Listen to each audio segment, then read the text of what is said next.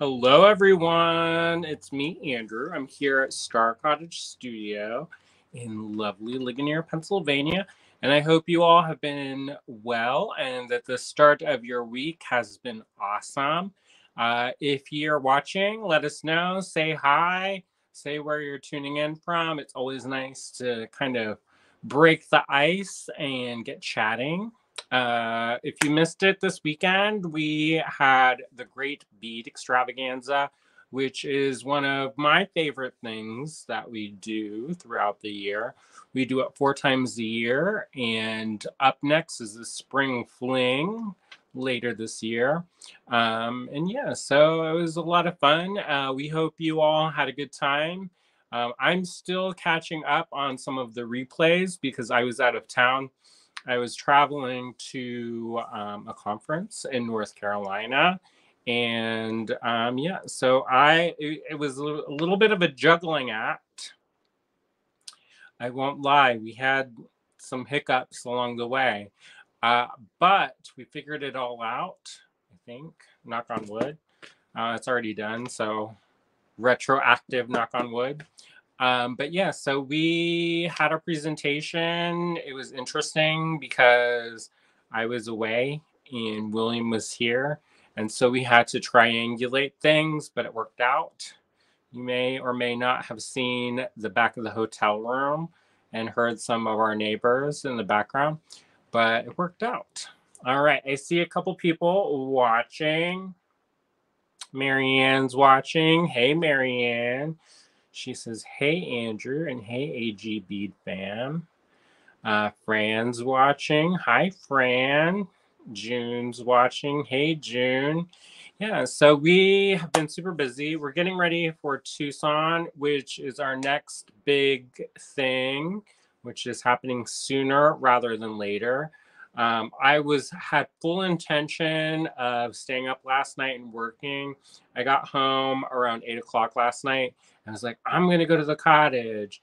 And then I put on soft pants and I did not go to the cottage. I went to sleep, which thankfully the trip up was not stressful. There is a part in West Virginia where we're going like 30 miles an hour behind a semi, but it was fine. So, yeah. Amanda's watching. Happy Tuesday, Amanda. Veronica's watching. Hi, Veronica. Cheryl's watching. She says, hi, Andrew. I got my gorgeous order from AG today. Awesome. And Facebook user says, yep. Once the soft pants go on, yeah, it's like the universal sign to take a moment and relax. So yeah, so we've been getting ready for Tucson. I've been playing catch up today, which has been slightly hectic. I usually check my email throughout the day, every day, all day. And I haven't been doing that. So my email looked pretty horrific this morning. So if you're waiting on a response from me for something, hopefully I got back to you. If not, I will soon because I'm working my way through them. But I did try to respond to anybody who doesn't normally email me. And sometimes I shouldn't say that. I should say that I get a lot of, not necessarily spam because I signed up for it, but I get a lot of emails from a lot of different businesses. And not all of them are like critical for me to look at. So I tried to go and sort through the ones that that I needed to address right away. So hopefully I got to you. If not, I'm still working through it.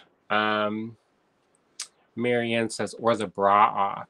Well, I don't wear a bra currently, but I was joking around that with William that I might have to start soon, but that's a different story. Harry's watching. Hey, Harry. Zochi is watching. Hi there. Linda's watching. Hey, Linda. Yeah, so we had a busy weekend this weekend. If you placed an order, thank you so much. For all of those who took advantage of the coupon code, I don't know if it's still active. I don't think it is. William would know that. If you took advantage of that, thank you so much. That helps take some of the stress off of the Tucson trip. I always feel like this before a trip. It's like super like frantic. And then once you get on the road and you can't really turn back, then it kind of melts away from me. But up until I get on the road, it's a little bit stressful. So every sale helps, and it definitely helps me not freak out so much. We had to get our brakes redone while I was in North Carolina, and of course that's always less than good when you have to do car repairs when you're traveling. But it wasn't as bad as it could have been, and we were all safe and sound, so that's what matters. Yeah. William said it's over. Sorry. So if you missed it, sorry. I don't know when the next one's going to be. Maybe I'll have a break sale or something. I don't know. We don't do too many sales. Some people, they do sales like every other day. I can't personally keep up with that, but, you know, needs must, right? Jermaine is watching. Hi, Jermaine. Yeah, so we're super excited to be here. I'm super excited to be back in Pennsylvania for a couple of days before I have to leave and head back down to North Carolina. We're going to pick up my sister, Cynthia, and my niece, Azalea Bell Ogden, and we're going to go head west. We're heading west, y'all, and we're going to the annual Tucson Gem Show. We're going to be showing in 3 places, maybe.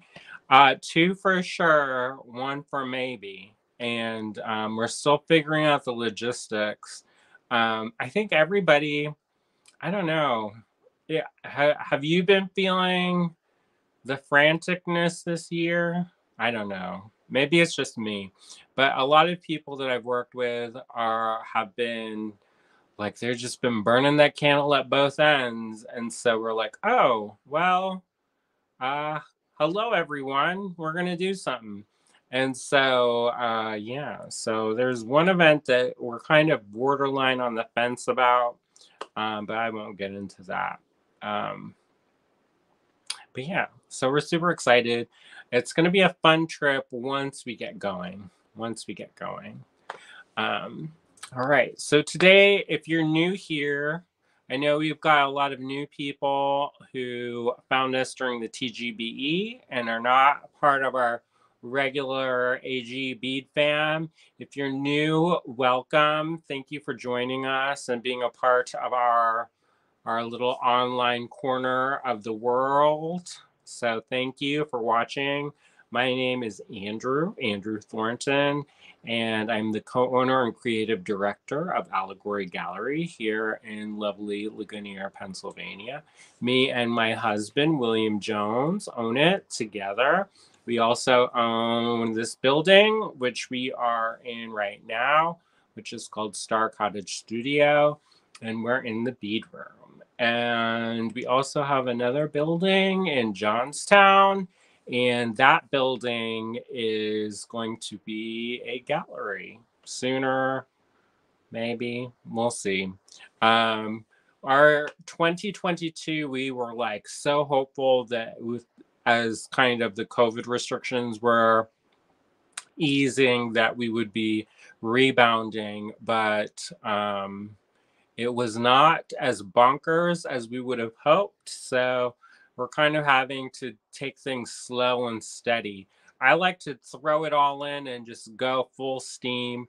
But when there's not that much steam, you've gotta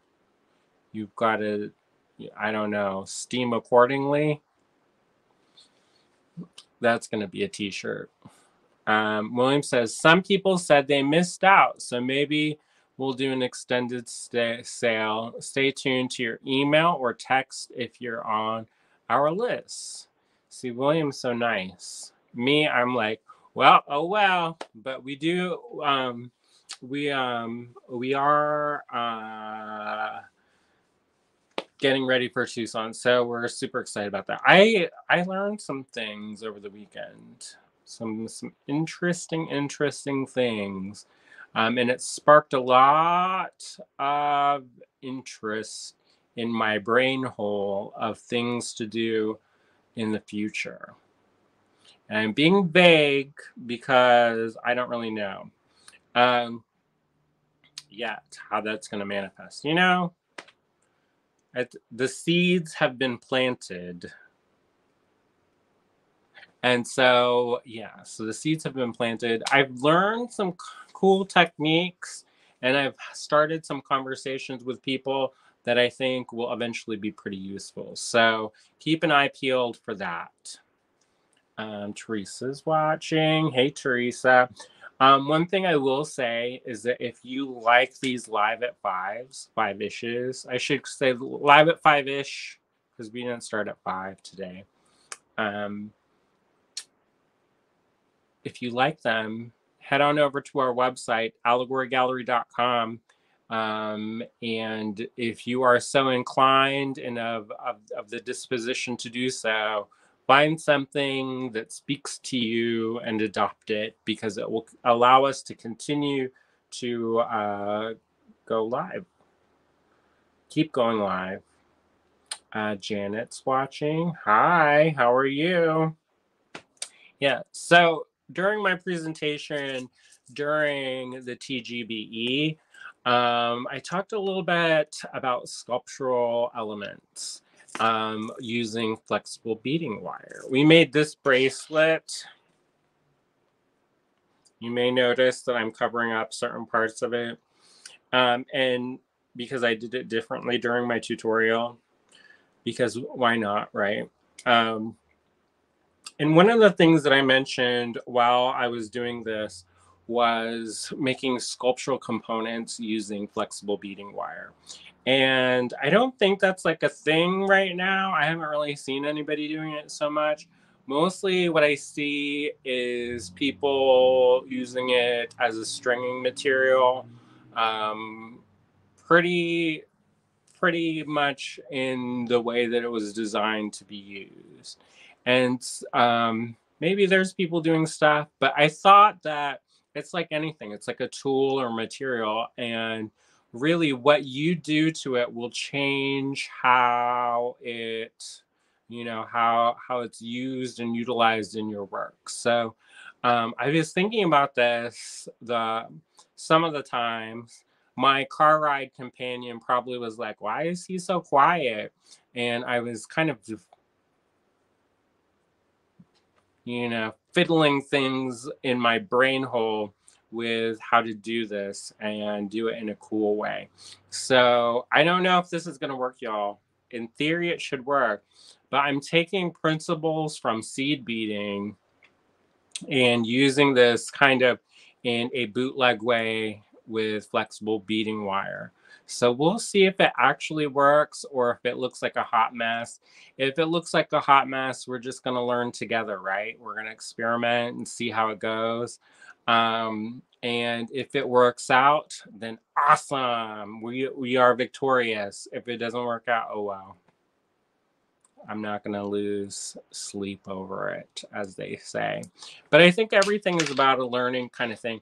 And instead of doing something that I'm 100% positive about that you may have seen already, I thought it might be fun to do some exploration station and try something new. And if it works out, then we're gonna learn together. So yeah.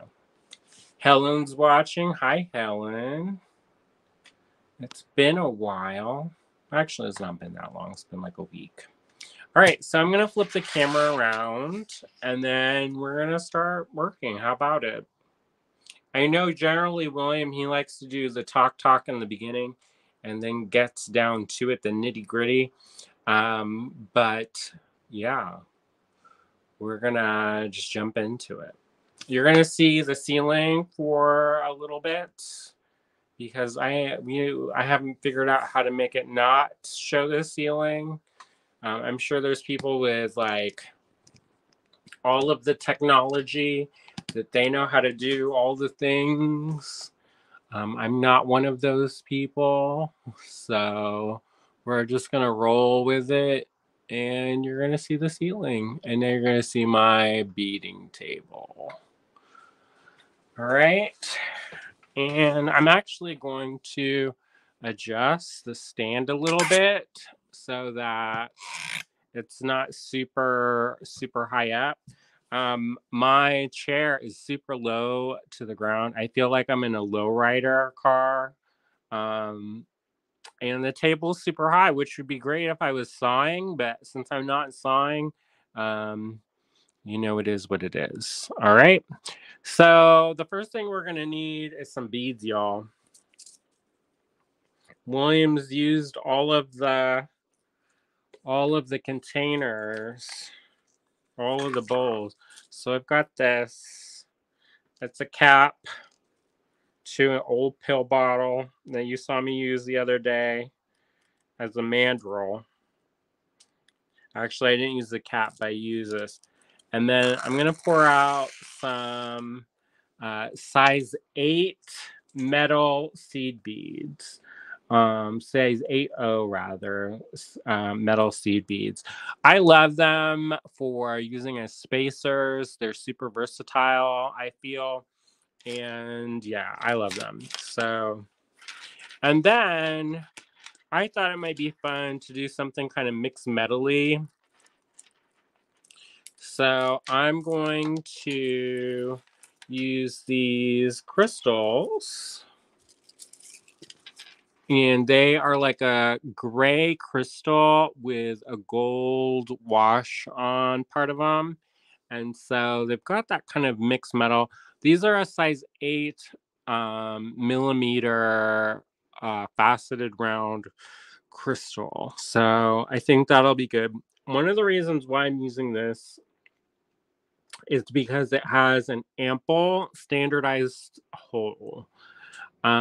With some things that doesn't really matter. And maybe if I had the 6 millimeter, I would have probably used the 6 millimeter. But for demonstration purposes, I think it's good to have it so that you can actually see it as opposed to it not being seen. So in theory, if I did this for myself, for my own kind of designs, I would probably use a slightly smaller sized bead. And that way, it's not so clunky monkey and clunky monkey style. It's a little bit more usable for what I do. But if you like big beads and you cannot lie, feel free to use a 10 millimeter, 12 millimeter, however big you want to get. You can do it. Though I will say you might have to experiment. This is an experiment. I don't know if it's going to work out. I'm hopeful, but if it's not, then um, you know, I can still play around with it. All right. Diane's watching. Hi, Diane. Janet says, nice ceiling to see. Thanks. Clem says, roll with it. Susie's watching. Hi, Susie. Yeah, so there we go. So a part of doing this, we're going to need flexible beading wire. Why, yes, we do. We have that. We have that in our arsenal to use. Let me grab it. And the flexible beading wire that I'm going to use is this metallic soft flex. Whoa. It's a medium gauge, this one, medium, 26 pounds tensile strength. So I'm going to be using this. I like soft flex. If you want to use a different kind of wire, you can use a different brand. but I like this one. I use that primarily for what I do with stringing stuff. We're going to need some kind of ruler or tape measure. So I have my tape measure, and that's what we're going to use since I have that. We're also going to need our crimping pliers, crimp tubes. Where are the crimp tubes? They're hiding. Crimp tubes. I'm calling you. Red Rover, Red Rover. Crimp tubes come over. In theory, I have a big bag full. Since I don't have the big bag full, I've got these. And I think that should be enough. And we'll need cutters. I like these because it makes a nice, crisp, clean cut. So you don't, I think it's important that when you're using this, you get good, clean cuts. If you don't, then it makes it harder to pass things through multiple strands through holes because it kind of gets bushy on the end and then it doesn't want to go through the hole together, you know? So sometimes it's good to have the nice sharp point. And the only real way to get that nice sharp point is to use good cutters that you can kind of cut at an angle and that will actually cut. Okay. Because these cutters I've got, they're a wee bit dull. And because of that, and it kind of makes a bushy end. And the bushy ends don't want to sit well together. They're like, I'm gonna do my own thing. You're not the boss of me. Um, and then I'm like, actually, I am the boss. So you have to do what I say or else. And then it says, I quit. And then there you go. So that was the long way of saying use nice cutters that can produce a nice clean cut. And one thing you can do to see if your cutters are going to do it, sometimes people use cutters for things that they're not rated for. And what that means is that they cut things they're not supposed to cut with their cutters. And it may work one time, but it can chew up the blade and then it makes it dull and then not very good to cut. So sometimes people will use it to cut really heavy gauge wire, or they'll use them to cut memory wire.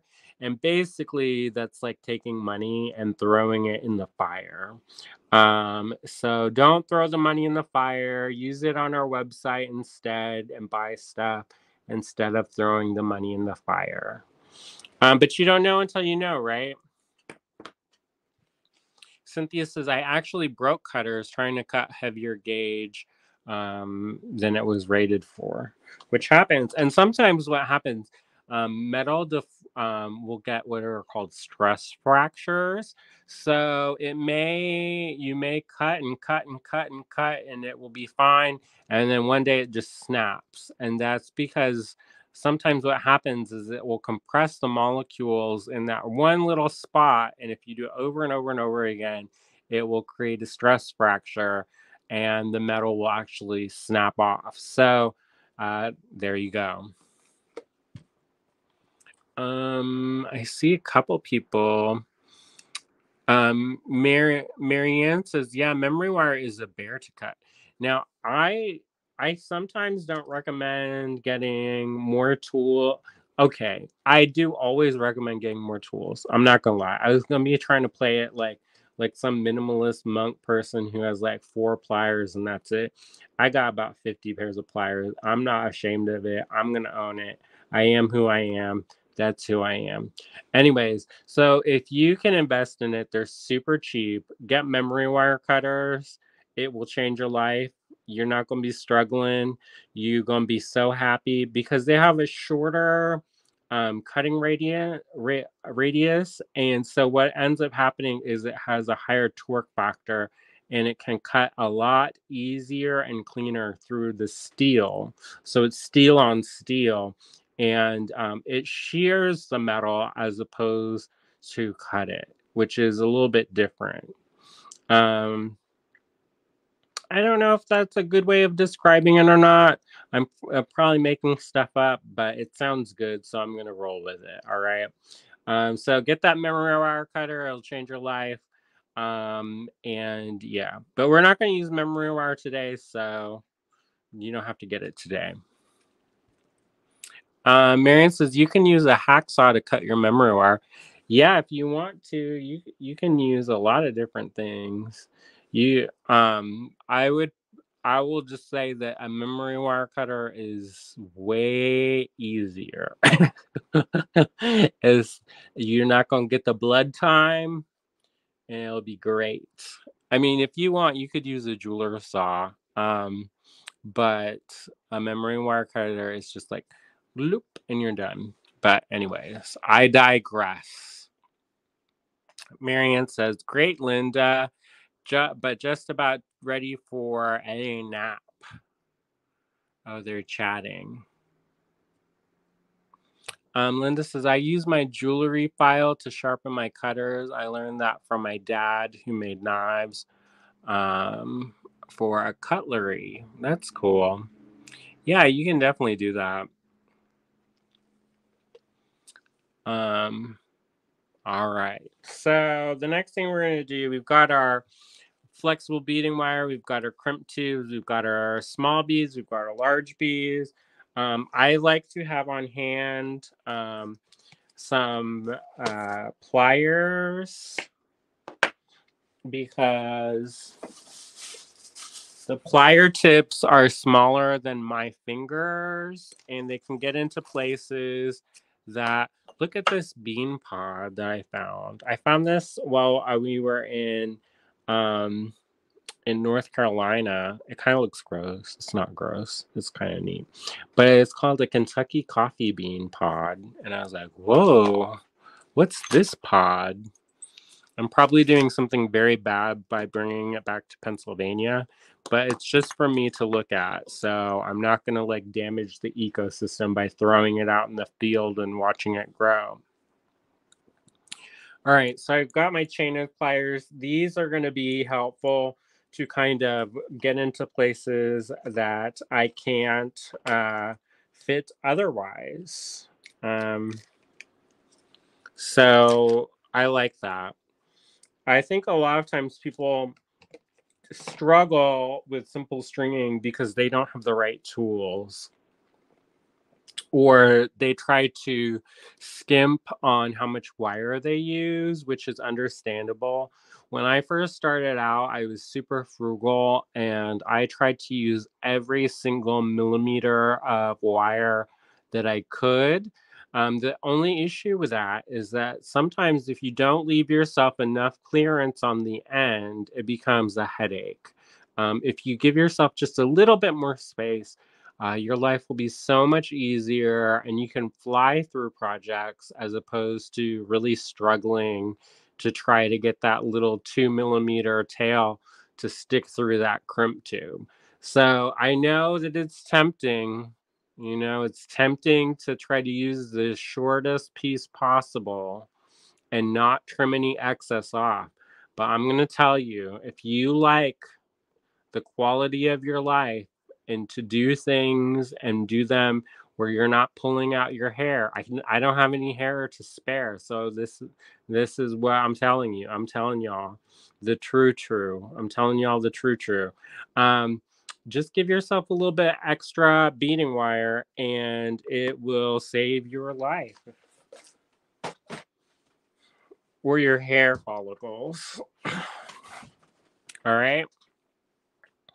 So what I'm doing now is I'm going to get these out, this spool of wire, and I'm going to kind of just, I don't like the wire to go all over creation, so I just kind of put that thing once they get the end loose, and I'm going to leave it so that it put that guard back on so that I can pull out it if I need it, and I can, I'm not going to be stuck to it.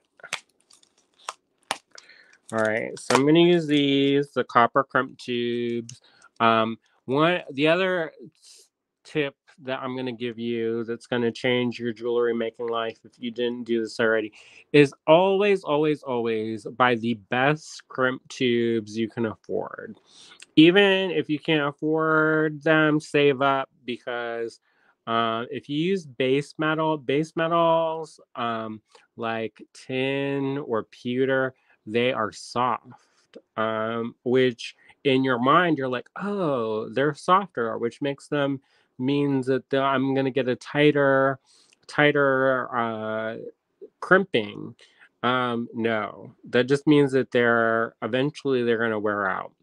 And you're adding stresses to them using the pliers. So copper, sterling silver, gold filled, look for those ones, because or plated silver or plated copper are fine. However, if you use the cheap crimp tubes, and your pieces fall apart, that's probably why. When we used to do more repairs in the shop, that was the number one repair, is that people would use cheap crimp tubes, and that would make their pieces fall apart. So if you don't want your pieces to fall apart, use the best crimp tubes that you can afford. And copper crimp tubes are super affordable. So use those if you are interested in having things. And it may not fall apart today, it may not fall apart tomorrow, but it will eventually fall apart, because things fall apart, says Chinua Achebe. All right. So the next thing that I'm going to do is I'm going to string up one of these crimp tubes. All right. And then I'm going to string up 1/2 inch of these copper size 8/0 seed beads. Now, since I don't have these on a strand, I can't do the pinch and inch technique, which makes things go a lot quicker. So I have to go one at a time. And once we get a measurement down for how many this is, we can use that. We can use that technology of counting 1, 2, 3, 4, 5, 6, 7, 8, 9. So for 1/2 inch, there's approximately 1, 2, 3, 4, 5. Now, I want to dispel a myth. Yeah. Oh, yeah. I'm going to dispel a myth, y'all. I'm going off script, so I hope you don't mind. Not that I had a script, because we're just experimenting together today. But if I did have a script, I would definitely be going off script today.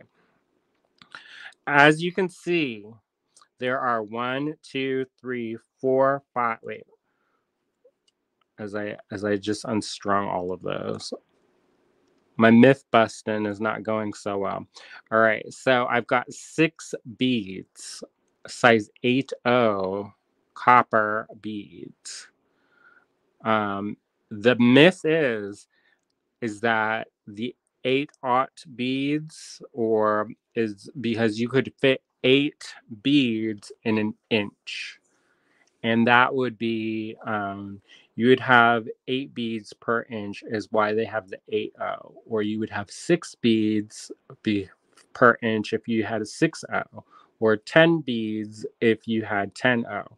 Well, if this is 1/2 inch and there's 6, that means that to have a full inch, there would be 12 or even 11. So that's not really that's not real. Okay, so whoever started that, maybe that's the way it started off in the early times of this beading, and they had to do that. If you heard that, but guess what? It's not real, because every company is different, and not everybody has the beads fit that way. So just so you know, 8/0 is not always going to fit 8 beads per inch, or 10/0 is not going to be 10 beads per inch. So there you go. So I'm going to string up 1/2 inch of these copper beads, which there were six of these. The next thing I'm going to do is I'm going to cut my crystal end, and I'm going to string up one of these, all right? And then I'm going to string up 6 of these, or I'm going to actually string up 12. What's 12? 12 of these copper seed beads. 1, 2. Y'all gonna have to help me count. 2, 3. I'm gonna put Marianne in a concussion with my slow counting, like counting sheeps.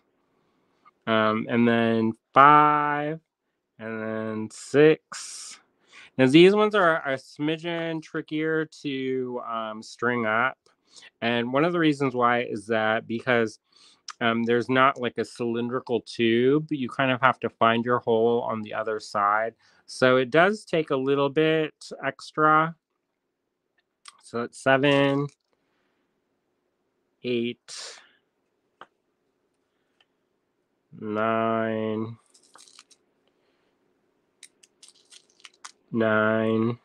10, 11, and 12. All right. And then the next thing we're going to do is string up another one of these crystal beads. And then we're going to have to string up another 12 of these beads. 1, 2, 3. At this point, y'all can talk amongst yourselves. What are y'all having for dinner? We're still figuring that out. Probably spaghetti or chili. Or maybe we're going to have Cincinnati style spaghetti with the chili on top. I didn't know about that until my adulthood. And at first I was like, I don't know about that. But now I am intrigued. We might do that. 6, 7, 8,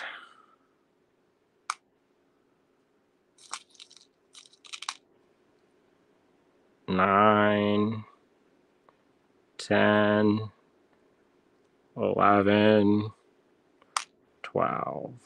All right. Are you feeling sleepy? Are your eyes getting heavy? Your eyelids getting heavy? You're ready for the nap? Because I'm about to put myself to sleep doing this. But, it is what it is. Teresa says, salmon in the air fryer. That sounds good. 1. And we're stringing up 12. Just in case y'all are wondering what's happening. 2, 3, 4, 5, 6. Now, if you're curious about this, earlier this last year, I was lucky enough to do an artist in residency at Contemporary Craft in Pittsburgh, which was a really life-changing event for me as an artist and a maker. And they have just announced that they are offering 2 artists in residency with a stipend for a place to stay. Before, you kind of had to be local, and now they're giving you money to cover your rent for the amount of time, which is awesome. I think it's pretty awesome. I'm like, maybe I'll apply again, because that going back and forth every day was a little bit hard for me. But now that they have that, it's pretty awesome. So if you're interested in that and you're like, I want to do something different, you might be interested in Contemporary Craft. They have 2 new residencies this year, and both of which include housing, which is pretty dang awesome. It keeps getting better and better. 2, 4, 6, 8. Who do we appreciate? 10 and 12. There you go.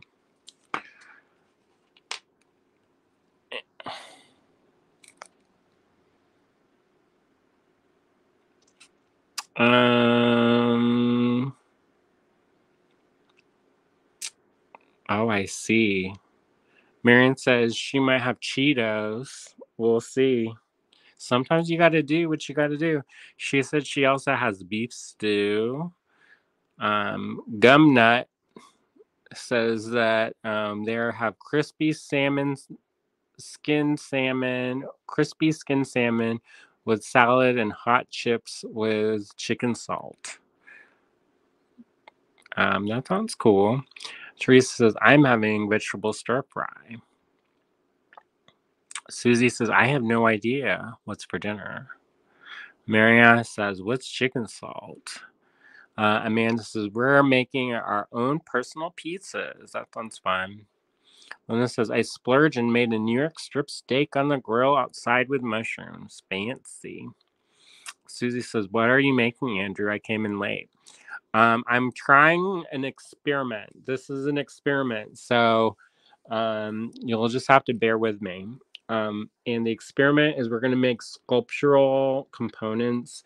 And I kind of figured this out in my mind conceptually using seed beading techniques. So I don't know if this is actually going to work. If it doesn't work, we're just going to have a lot of beaded circles. And then I'm going to change the name of the title of this thing, and it's going to be called beaded circles, and everybody's going to go along with it, and nobody's going to say anything about how terrible it was. Okay. Cynthia says that sounds good. Gumnut says, yeah, Marion, it's salt mixed with powdered chicken stock. Is that like a Lowry seasoned salt?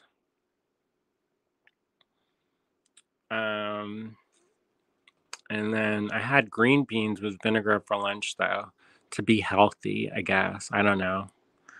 All right. So let's get back to it, y'all. So currently we have 4 little segments here, and we're going to string up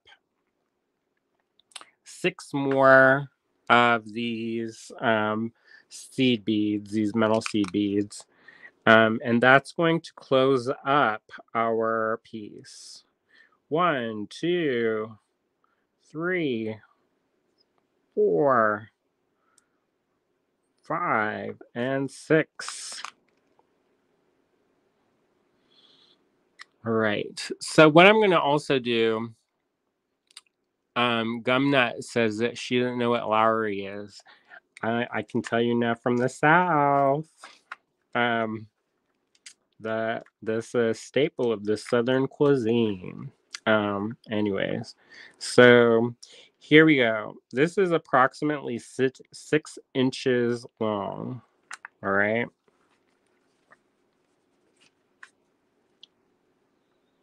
That's approximately 6 inches long. So because I don't want to make myself go crazy, I'm going to make sure that I have enough on this tail end to go back through. So I'm going to tuck that in the back of my mind for a future. Because some of the projects that we're going to do are going to be a little bit easier if you do it a certain way. And what I'm doing right now is I'm working off this spool. And so because I'm working off this spool, it doesn't really matter. But later, if I cut pieces off the spool, then it's different. All right. So if you're not familiar with crimping and crimping with crimping pliers, I've got a crimping plier. There's a notch closest to my hand, and then there's a notch closest to the tip. The notch closest to my hand is going to make the taco. The notch closest to the tip will close the taco up.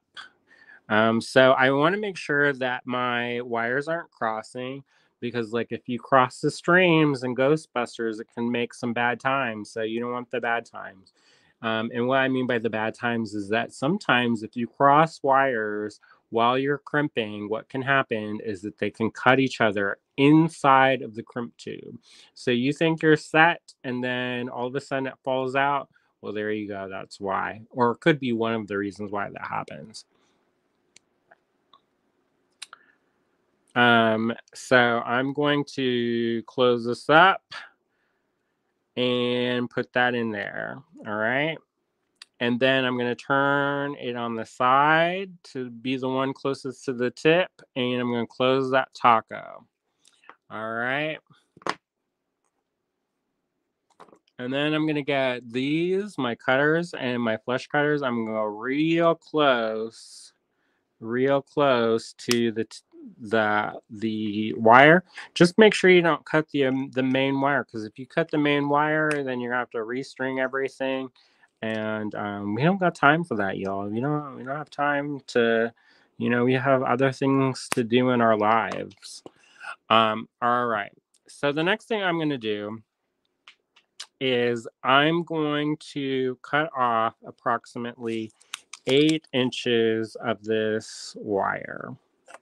I mean, I could do it less, but I think it would be better if I do it off of the spool. All right.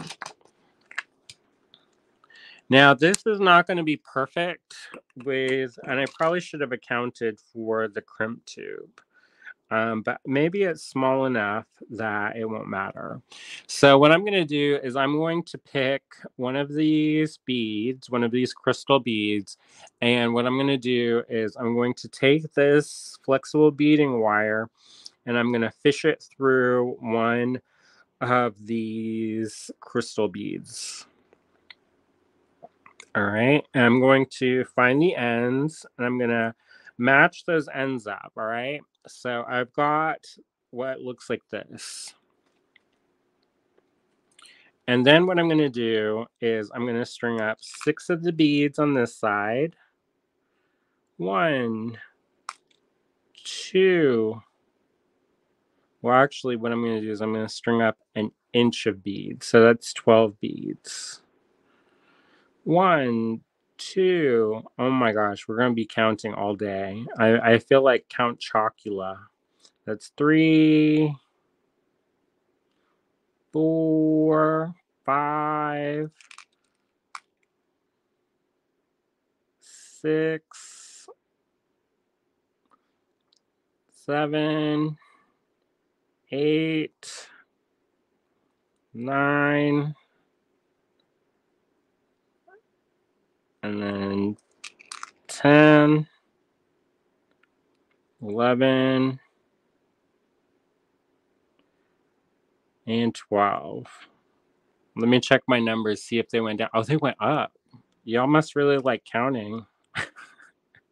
Usually we get like 20 people watching, and I'm always concerned that they're going to get bored to tears. And this is also a good project if you have a bead stopper, if you're of the clumsy variety. If you are not of the clan of the clumsy, then you should be fine. But if you are, then you may consider in your life adding some bead stoppers to make sure that it doesn't affect you. And then by affect you, I mean so that later on you don't have to go on the ground and be picking up beads with tweezers. Not that anybody does that, but All right, so the next thing we're gonna do. Oh, my friend Windbent. Yeah, the count it out. Yeah, there you go. Is that like another thing? I was watching this show and they says pour it out, and that's when they would have like their therapy was a margarita time. But anyways, there you go. So there's 4 on here, 5, 6, 7, 8, 9,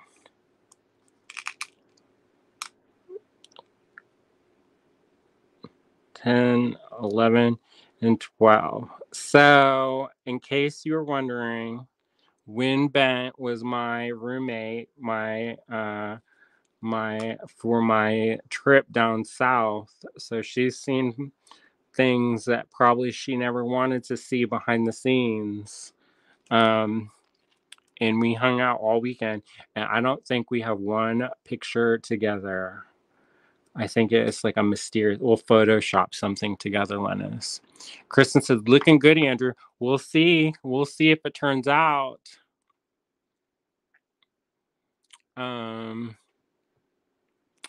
I see a lot of comments, but I'm so focused on getting this done. All right, so next up is we're gonna do 12 more beads. And if you do want to go to that symposium, let's all go together, and it'll be so awesome next year, y'all. MLK weekend. It's always MLK weekend. So there you go. Of course, it's always right before Tucson, so that's kind of the headache maker. But if I plan ahead in advance enough, then I'll start working for Tucson like right after this Tucson, and then I'll be ready. All right, so the next thing I'm going to do is string up 12 more of these seed beads. That's 2, 4, 6, 8, 10, and then 12. All right. Is this it? Let me double count. 2, 4, 6, 8, 10, 12. Bingo. And then the next thing I'm going to do is string up one of these. And so what I'm basically doing is kind of like right angle weave. So what I'm going to do is I'm going to have it be a circle like so. So this side, I'm going to have to string 6 beads, and this side, we're going to string 6 beads, and then we're going to have a total of 4 beads each kind of unit, all right? So I'm going to string up 6 beads on this side. 1, 2, 3, 4, 5, and 6. Awesome. And then the next thing I'm going to do is I'm going to string up a crimp tube. And then I'm going to string up 6 on this side, and then I'm going to close up that loop. And in theory, that's going to give me one complete unit around this sculptural component. All right. And the cool thing about this is that with sculpture, it's like a building block. You can add and change this as much as your heart's content. You could make a whole entire segment of these, or you know, you do what you want, and maybe do this on a smaller scale if you want. I think smaller could be cuter because this is a little bit jumbotron. But you know, it's up to you. You can make ginormous things. You could make skyscrapers out of this. I don't know if anybody could climb up King Kong style on your skyscraper made of beading wire, but you never know until you try. You know, it's like what Kevin Costner said: if you build it, they will come. Maybe that's not a good thing for OSHA, but whatever. All right, so enough free associating. 2, 4, 6, and I'm going to put this in there. We probably didn't need 8 inches of wire, but like I said earlier, I'm not having to struggle. I could probably do it on 7 inches. Let's do 7 inches next time so we don't waste as much wire. I gave myself too much wire, but now I know how much to cut off. So I'm just closing this crimp tube up just as I did it the other time. I always like to give myself a little bit of extra room, and the reason why there's a little bit of extra space is that when I put my crimp cover over this, it's going to take up some of that room. And if you have ever strung too many beads on too tight, you'll know that's a recipe for breakage. So I think that's one of the things that it took a while for me to kind of learn conceptually, and that's that sometimes you have to give yourself space, especially with these kinds of designs, because if you don't, what's going to end up happening is that you can string up too much stuff, and then you have either a very decorative beaded bookmark, or you have an actual usable, flexible thing. And the thing about that is, if you don't give yourself enough space, you're not going to have the same flexibility. So a millimeter of flexible beading wire is, you may not think very much of it, but that little tiny millimeter can make a huge difference in your design. So just tuck that under your hat and keep it for a rainy day. All right, so the next thing we're going to do is I'm going to cut off another segment of um, 7 inches of wire. Let's do 7 inches of wire. And again, I'm cutting this at kind of an angle, and that's going to make a needle for me. So I don't, it's nice and pointy. Maybe the blood time. All right. So the next thing I'm going to do, I see somebody. Winben says, AG bead fam descends on the metal world. One lady says, I am metal. So I made the horns and said, me too. And she wasn't amused by me. Oh no. Well, oh well. You know, some people are funny and then some people are not. So there you go.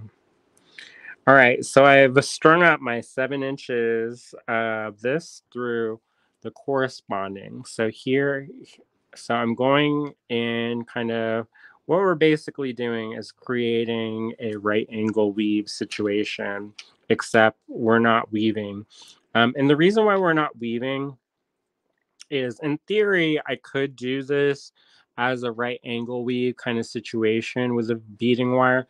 The only problem is that you have to pass through your holes several times, and with the flexible beading wire, it's a little bit on the thicker side. So if you pass through several times, that can kind of create some stresses on the inside of the bead, and then also you fitting those wires in so many times in the hole will make it crazy making. And instead of having fun and enjoyment in your life, you're going to have the tears of sadness, of infinite sadness. And, you know, nobody wants the tears of infinite sadness. So don't do it. And there were a lot of beaters at the conference. So don't let that confuse you. Even though there were a lot of metalsmiths there were also a lot of people working with all kinds of materials. My friend Adrian works with rubber grapes. So, you know, if you work with some different alternative materials, this could be an interesting thing for you, because people were working with grapes, you know. How often can people say, you know, that their medium is rubber grapes? So 2, 4, 6, 8, and 10. We're just stringing up 12 of these. I didn't count for y'all because that may get a little bit boring. You'd be like, oh my gosh, she's counting again.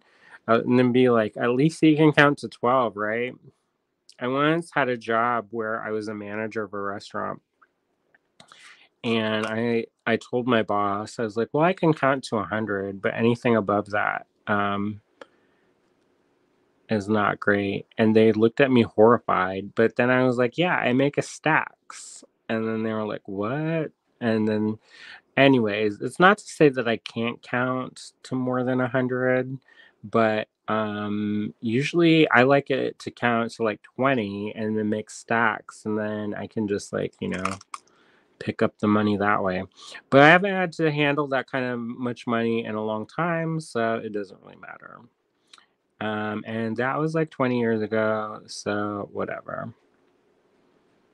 All right. So, yeah, we had a lot of fun 2, 4, 6, 8.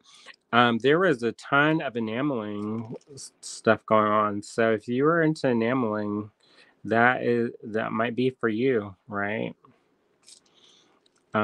Sandra McEwen was there, and I had a little fangirl moment. I was actually too shy to go up and introduce myself because I was like, I watch her on the internet all the time, and then I didn't want her to get where she was like, I don't know, no. So I was too shy to go up. So, anyways, 2, 4, 6, 8, 10, 12.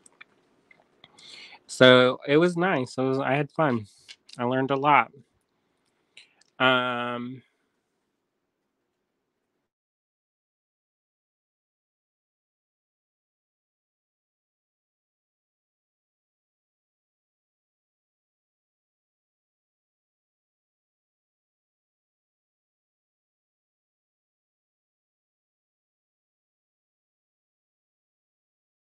that's about. I think the weather is changing here. I can hear it actually outside the window. So if I cut out, that might be what that's from, unfortunately. All right, so we're gonna keep doing this, keep counting. So our next thing is I'm gonna string up 12 of them on this side. And what you're gonna notice is I'm going to alternate the sides that I'm adding the crimp tube. And the reason why is that when you're thinking about something structurally, um, if you put all of your connections on one point, that's where it's going to pull the most. If that makes sense, that's where the weak spot's going to be. So if you stagger where your weak spots are, then what's going to happen is you're going to have the ability to kind of disperse the pressure, and that's going to make for a stronger piece if you think about it. If you put the crimp on this side, then you're going to want to do it on that side so that when later on it'll all kind of balance out in the end, right? So that's 2, 4, 6, 8, 9, and 10. And then I'm going to add 2 more.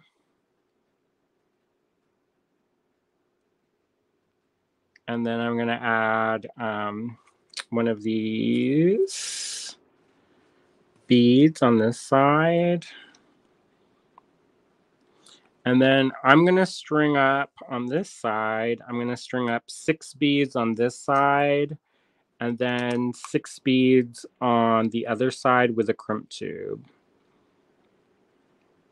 So I've got 2, 4, and this is 6. And then we'll put a crimp tube and then close that up. All right, so this is not the most exciting of techniques, I realize. But I think it'll be fun once you see the magic. Once we go vertical, y'all. Right now, it's not you're gonna be like, oh my gosh, why did I spend all this time watching this business? And he's just stringing beads on the thing. And I feel that. I've been in demos where they keep doing this thing and you're like, what did I need that in my life for? I did not. So 2, 4, 5, and 6. Bingo, bingo, bingo. All right, and then what we're gonna do is if you are feeling like you don't have enough room on that side, you can always adjust the wire, because even though I've kind of planned this out where where I find the center and kind of pull up, it's not always going to be centered because I'm working off to one side, right? So yeah, so you may have to readjust it if you find as though you don't have enough room on one side. So I gave myself 7 inches and it seems like that's plenty. All right. Sarah says, I think it's really pretty. It's going to be more pretty, Sarah. It's going to be so cool once you see the magic. The skyscraper magic, y'all. I'm going to call it that. It's going to be skyscraper magic. That's what we're going to call this design. Skyscraper magic. Maybe, maybe not. We'll see. If it fails, it fails. That's the other thing. One thing that I realized is that I am not always committed to successful outcomes in my experiments. And that may seem wackadoodle and actually kind of counterproductive. But the thing is that sometimes the things you learn from the most are your failures. So sometimes I set off to fail so that I can learn more about the nitty-gritties of different properties of materials or techniques. And I know that sounds weird and really counterproductive, but it's true. Sometimes I do that. Sometimes I'm like, I'm going to have to bite this by the bullet, take the bull by the horns, and yeah. All right, so I cut off 7 inches of flexible beading wire, and I'm stringing it through this bead here. So mix a line. So it's not like you're completely surprised about where the next loop goes. All right, so the next thing I'm going to do is I'm going to string up 3 beads, or I'm going to string up 12 beads, actually 12 beads. Who am I kidding? I'm not kidding anybody. 12 beads. Count Chocula. Let's hear the countdown. 4, 5, 6. In theory, it goes. But these ones, like I said, because they've got a lip inside of the beads, they don't always want to go on as smoothly as if it was just like a regular seed bead. So there's that. But I mean, it doesn't take that much longer, so it's not too bad. 7, 8, 9, 10, 11, and 12. Night, night, everybody. No, I'm going to try to keep it from being the counting sheep channel, you know. But, maybe that will make more money. I would just read people the phone book. I had a professor once said that they read the phone book straight through, but they also were in a altered state. So I can't condone that activity. She was like, yeah, I was doing the speed and I decided to read the phone book. And it was in New York too, so the phone book at the time was like massive. So anyways, don't do drugs, children. So there's 4, 5,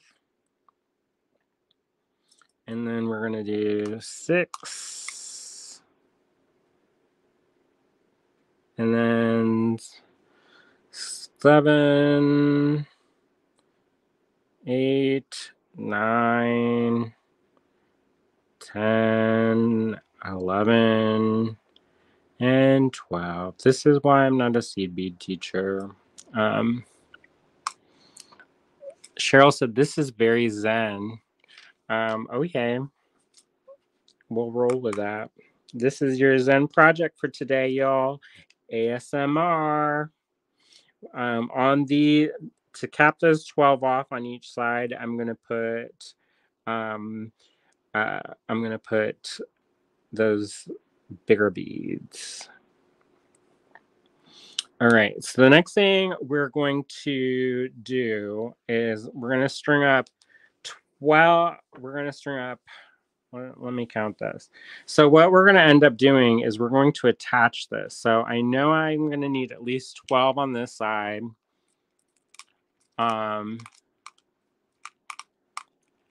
And that's going to be what I'm going to do. So 1, 2, 3, 4, 5, 6,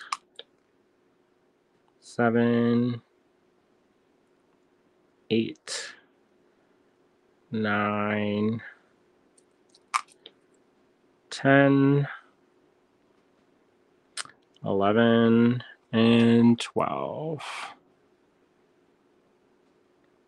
All right. And the next thing I'm going to do is I'm going to bring this side over and I'm going to pass it through here. What? I'm not going to just make loops all day. No, I am making loops all day. But we're going to put this through on this side and hopefully it's going to go. Here we go. Bingo. And then I'm going to string up 6 beads on this side and then 6 beads on that side and put a crimp tube.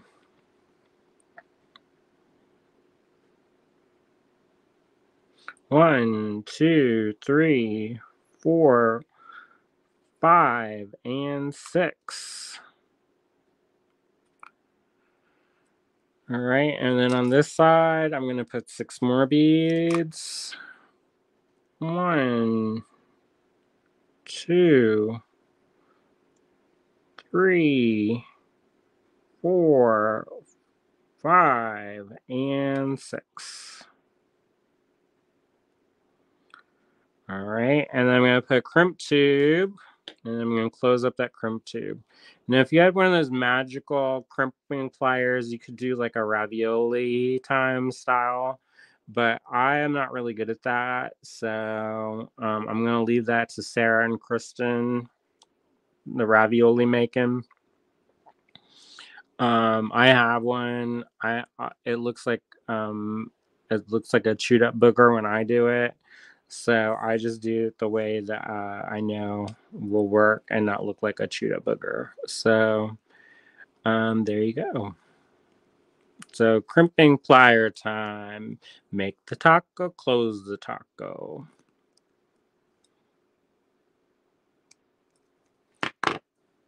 Sarah says she'll teach me in Tucson. That will be fun. All right. And then I'm just trimming off the excess. And so right now I have this, it's very weeble wobbly. It's very weeble wobbly. But this is where I've got the basic shape. Right? So the next thing I'm going to do is I'm going to make another loop on each side, but I'm going to do the loops through here. All right. So what I'm going to do is I'm going to need 6 inches or 7 inches of this flexible beading wire. And I'm going to start off doing, I'm going to cut off this flexible beading wire. And you can see I measured that so good. I precisely eyeballed that so hard. No, I didn't. I didn't. I'll be honest. I didn't do it. All right. And then I'm going to pass this through. What's he doing? I'm making stuff, y'all. I'm making stuff. And so I'm just going to string this up so that you get the concept of this. You're going to have to put beads in this. You know, I guess you don't have to necessarily, but it makes it more rigid. But this is what I worked out in my brain while I was staring at trees and traffic. And so it's basically right angle weave, but or is that, what is that? The cubic right angle weave, is that what it is?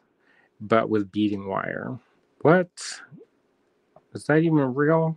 It is today. Maybe. I made it up, so it could be wrong. So basically that's what I'm doing. I'm making this structure. And you can, if you make this smaller, it will be more of a scale to jewelry, and you don't have this great big size. But you could also put something, when you close up this side, you could put something inside of here. So if you made a smaller one of these, you could just make smaller and smaller and fit them inside, and then have this be the supersternal cage that traps everything inside of it. So I think it's pretty cool. It's a clever idea. We'll have to see if it works, if it actually works or not, if it will have this structural. I think it will. I think it will, y'all. Um, But, you know,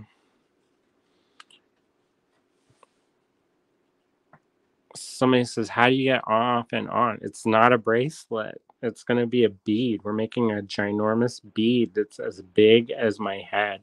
In theory, you could use this as a bracelet. But if you made this as a bracelet, it has the same look of this. So actually, you don't really need to do it as complicated. I bet you could, maybe if you wanted to, you could probably figure it out so that you made this part without having to do so many crimp tubes. And you probably could make that part using this kind of configuration if you had planned it out that way. You know what I'm talking about? So if you were doing this, you know, you could probably figure this out so that you only used one strand and wove this in there, but you would put different, instead of just 2 beads here, you have 4 beads, and then figure it out that way. And I bet you that would work instead of having to do it in segments the way I did it. But you know, that's the thing, as I'm just experimenting. So I don't know if I'm coming up with something new or if somebody's been doing this for a gajillion years, but if they have, I haven't seen it. So I've seen the seed bead version of this, but I have not seen the flexible beading wire version of this. So all right, 2, 4, 2, 4, 5. I don't think that's how it goes. 2, 4, 6. And then we'll add 6 more. All right. And of course, I'm working that sometimes you have to work bigger. And then once you figure out on a bigger scale, because sometimes what happens is if you work too small to get your ideas out, sometimes you can't see what's actually going on. Like you won't actually see the idea of the concept of it if it's too small. But if you work larger the first couple times and then you scale down your design, that's one way that you can do it. So you can conceptually work through the logistics of how the wire is going to work and what ways that you could do it and how you can do it better. So 2, 4, 6. All right. So I'm going to pass this through on this side. And that's going to act as kind of like my beads stop. I know y'all, we're going over an hour, but that's fine. I don't have to. Nobody's my boss. 1, 2, 3, 4,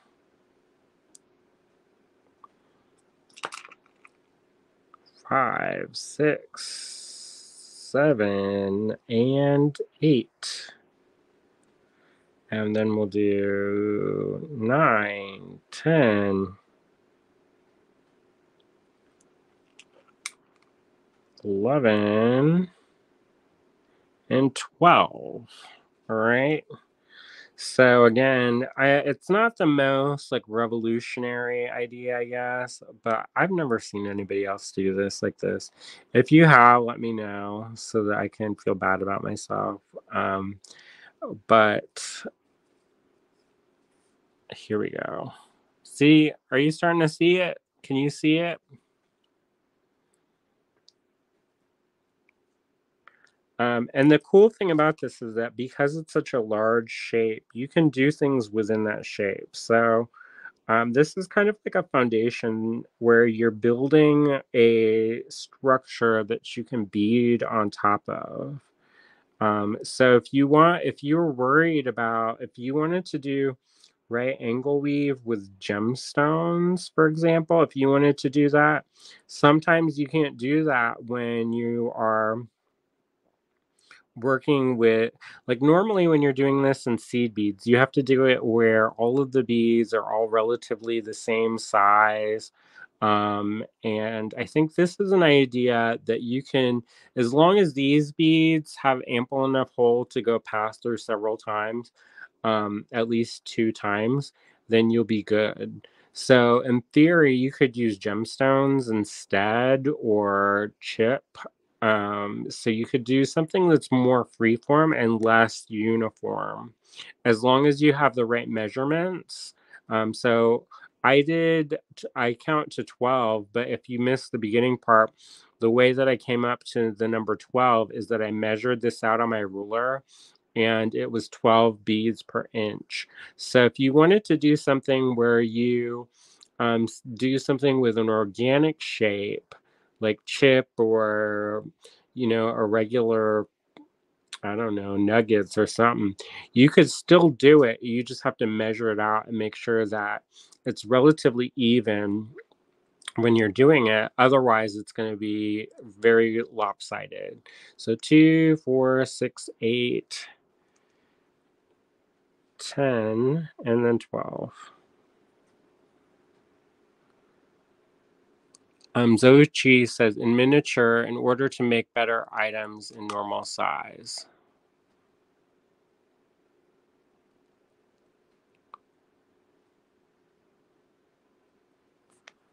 Um, that's an interesting theory, Andrew. My aunt went to a class with a nun who learned to make flowers with glue and white filling from the baguette. She was told that she had to learn to make things miniature and in order to make uh, better items normal size. I think it's all about how it's like both. Like when you make things larger, you can see what you're actually doing.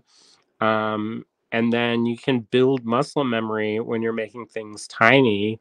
And then when you scale it up, it will you'll have those muscle memories and it'll be a breeze. So 2, 4, 6, 8, 10, 12. And then I'm going to go and pass this through this speed.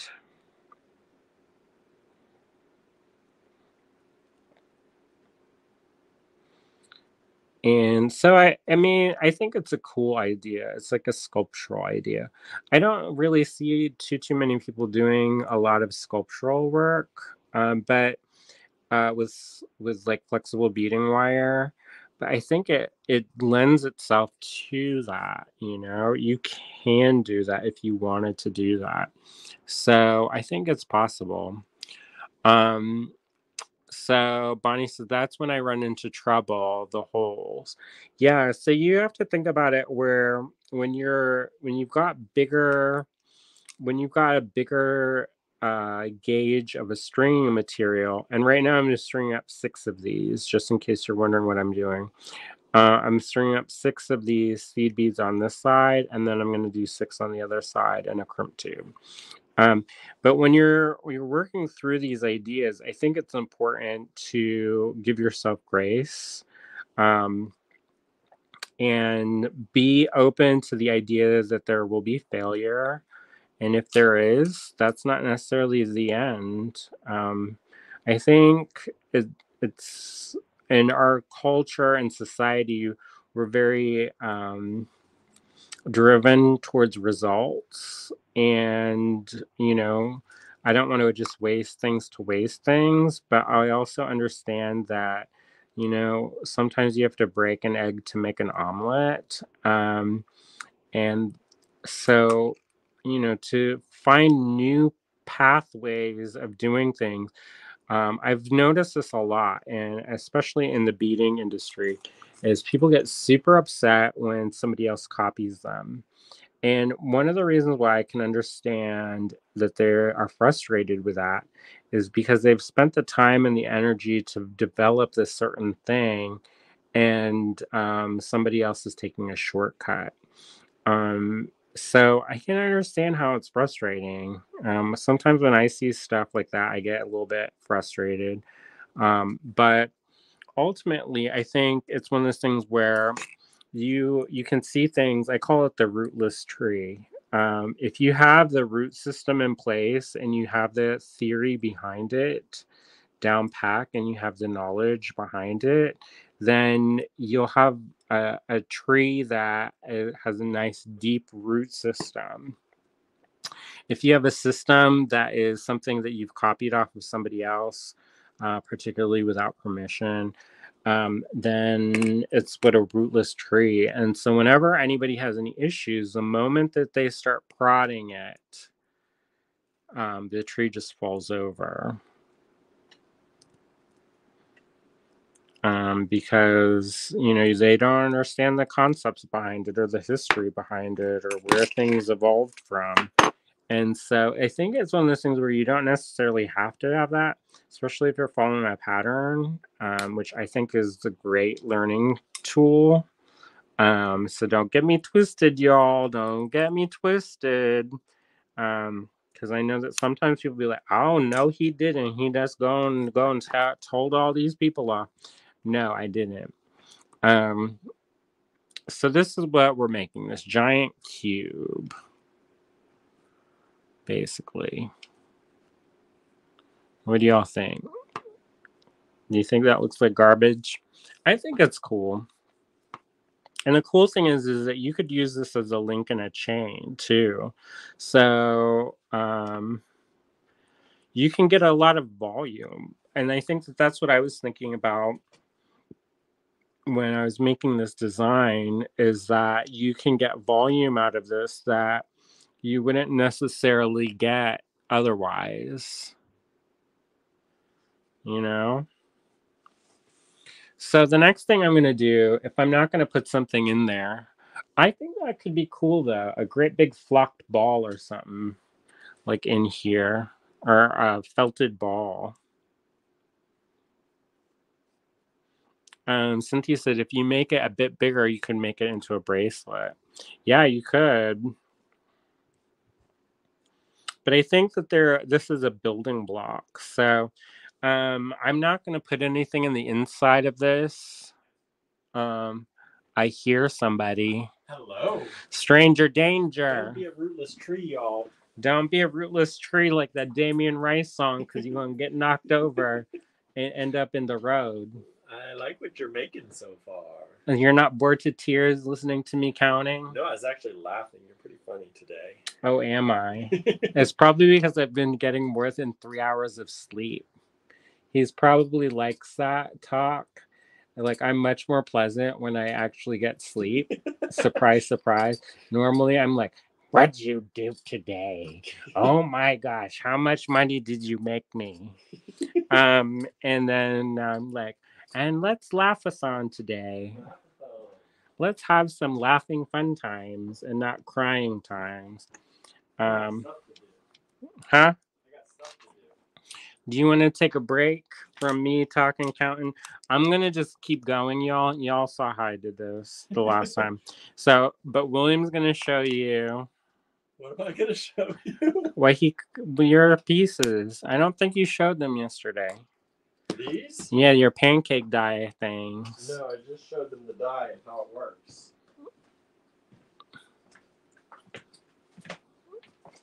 So here goes. He's going to show you. So we showed you the pancake die yesterday. If you saw my video, I think that was yesterday. And so we showed you that ginkgo leaf, and this is the cutout that I made.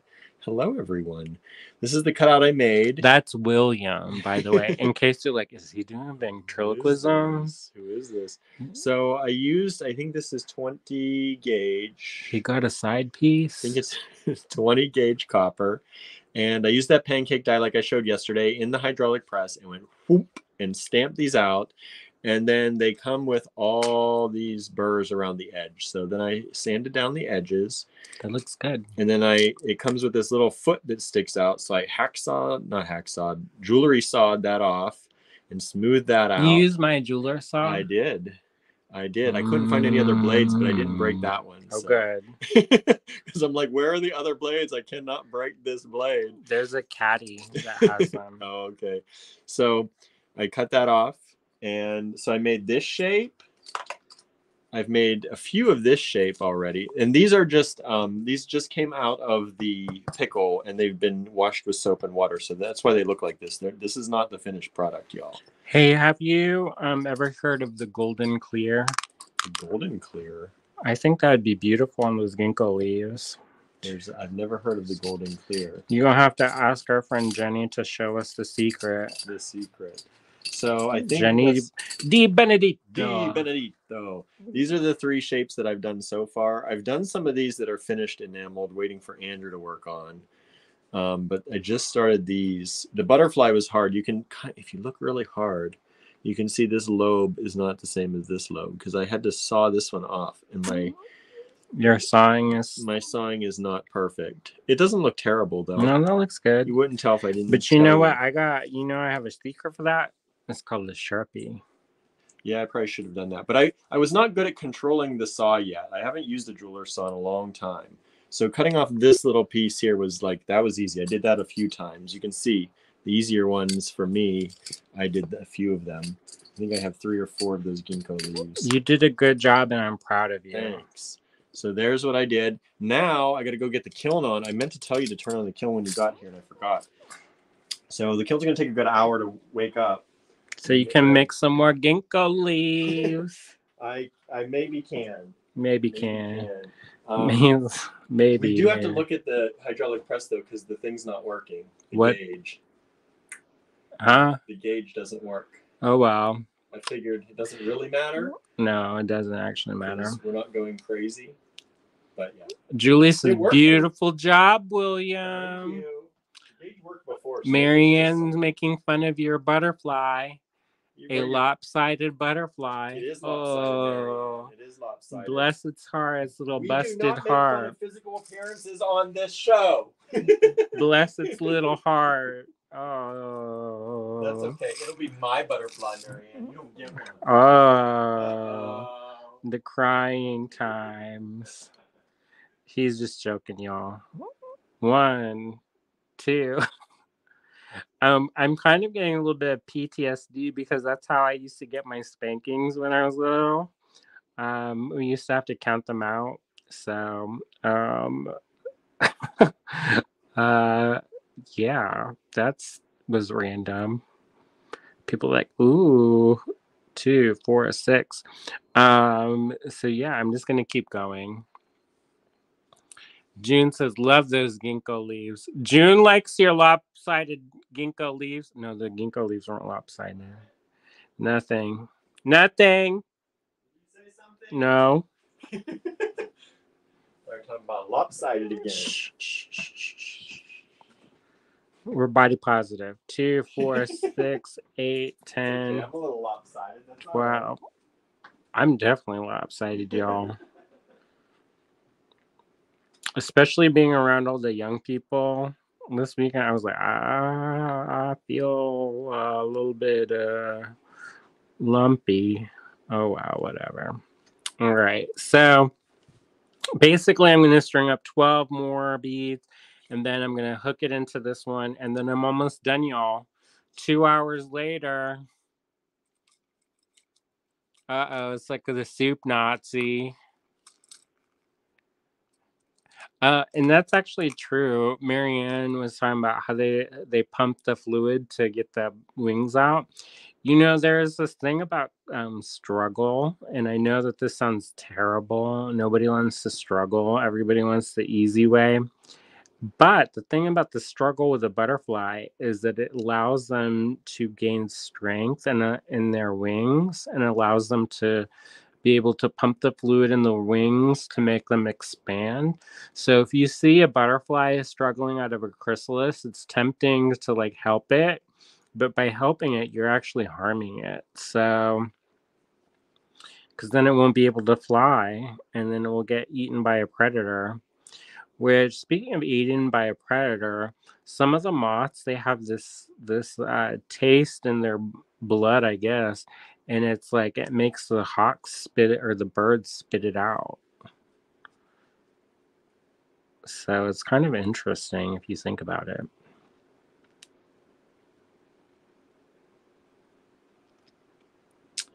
I'm not Jermaine says, are you counting the crimp bead as a bead? I'm not.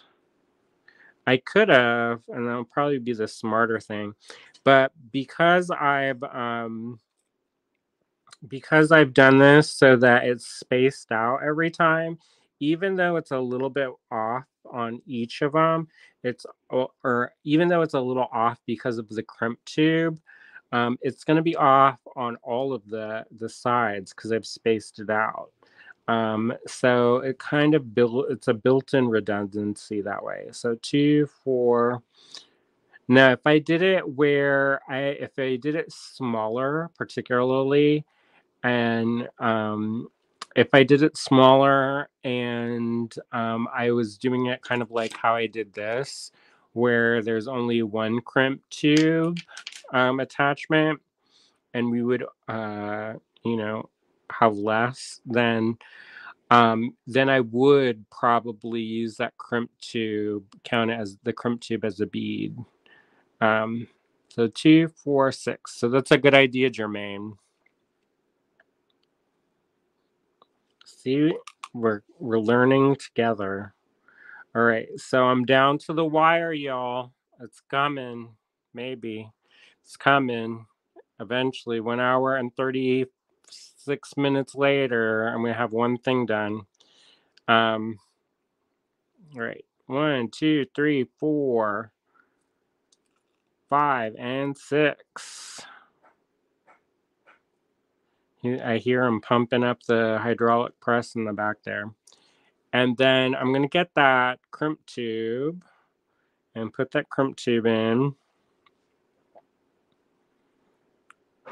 And then I'm going to take my pliers. This is a good example of why the pliers are helpful, because I can maneuver this and I don't have to hold it. And then that way I can put all of my pressure on this side, which is a shorter side. I'm not going to let go of it to show you because then the beads will fling everywhere.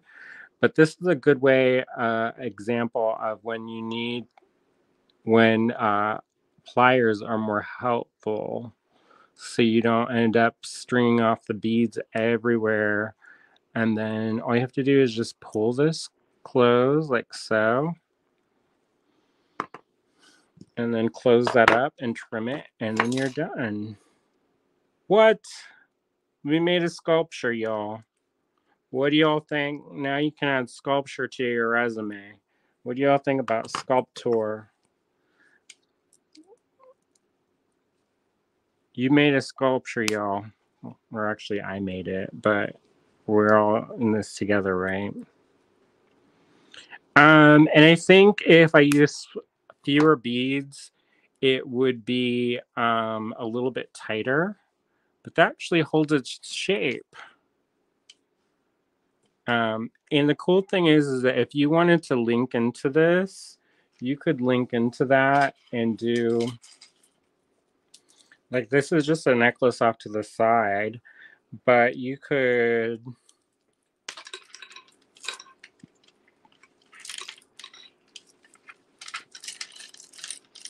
attachments like that. And I think it would be cool if you made a smaller one of these. And I think also if I put and did the crimp covers, it would cinch this up and make it tighter. And then by making it slightly tighter, it would create a little bit more sturdiness in this. So yeah, I think it's cool. It's pretty sturdy. And the cool thing is that if you wanted to, you could go back over and add to it some more, because I think there is enough room, it looks like, in this bead, that you could run another wire through those. So if you wanted to connect these and do things in another kind of cool sculptural way, you could, because you can fit 3 comfortably. More than that, I don't think it's going to happen. But if you wanted to branch this out even more, you could do that. Or if you wanted to do, like, reinforce it with smaller loops to make it tighter, and build this structure up to make it more tight, you could go from here to here, or, you know, here to here, and build in like support systems for that, if that makes sense. So I think it's a cool thing. I hope you all enjoyed this. But you could do all kinds of things with this. So you're basically, like June said, you're working with geometric shapes. And it's a cool idea, I think.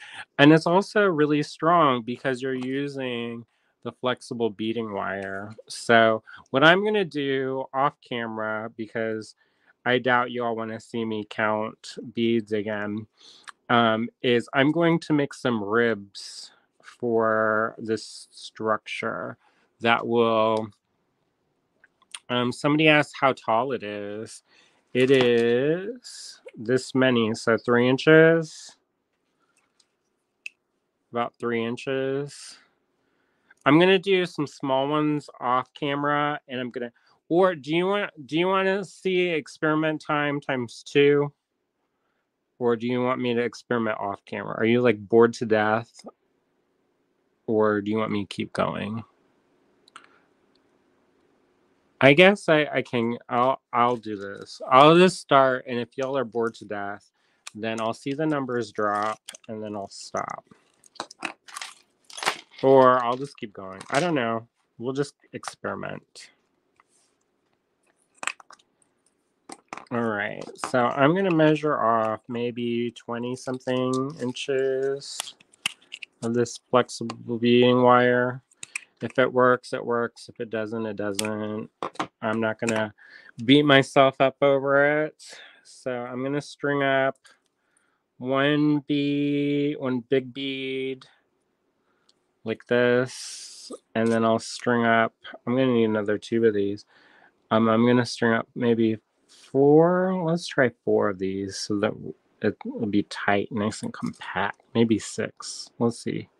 6 or 4. Let's see. Does that give enough room? Let's do 6. So we'll do 6 on each side. And I'm working in even numbers, and that's because it's a little bit easier to figure out. Sometimes when you start dividing up odd numbers, it gets a little bit tricky. And by adding the other bigger beads, you are making it bigger. So just keep that in mind. And I mean, you can use this for jewelry, but you can also use it, like some of y'all are saying, for like votive candles or something. But really, it's just a technique. So you can do anything. So there you go. Winben. Oh, Julie says I'm sticking around. Cynthia, store cool stuff. Dressing up them glasses. Yeah, that could be fun. That'd be like the most bougie party. If somebody made me a beaded drink thing, I would be like, I have arrived, right? I'm finally amongst the most fancy. I used to make wine charms for drinks, and I thought that was fancy. Normally, we have what's called a red Solo cup and a Sharpie, and that is how fancy we are. So that's to say, not fancy at all. All right, so 6 more on this side. 2, 3, 4, 5, and 6. As William mentioned sometime in our lives, if you're not already subscribed to our YouTube, that would be great. Because it's nice. We're trying to do stuff there. And that should start, in theory, that'll start up more once I get back from Tucson. We'll do some more more YouTube specific things. 2, 4, 5, 6. We're not going to abandon Facebook completely, but you know, changing times for changing times. So I'm going to go and do this. This is basically what we did in that bracelet. And then I'm going to go and string this up. Oh my gosh. Are we inventors, y'all? Did we just make something new?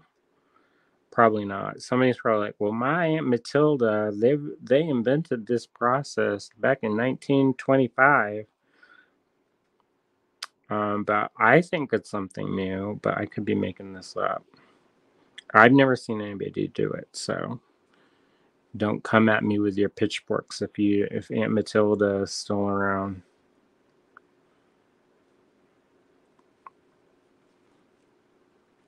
Two, 4, 6.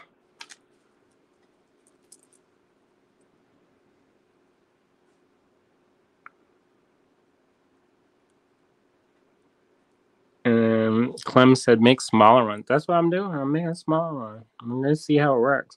But I'm trying something different. So I did the first one, the first big one, which I'm going to reinforce because I want that not to be weeble wobbly. I want it to be like strong like bull.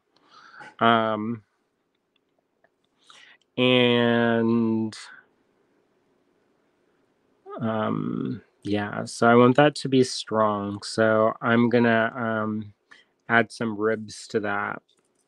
And then Bunny says, you could sell these at Tucson. I don't think so. Maybe. I'm gonna, I don't know, be like, hey, y'all. What? I'm not well, maybe. You never know. I probably won't have enough time to make very many, though. That's the thing.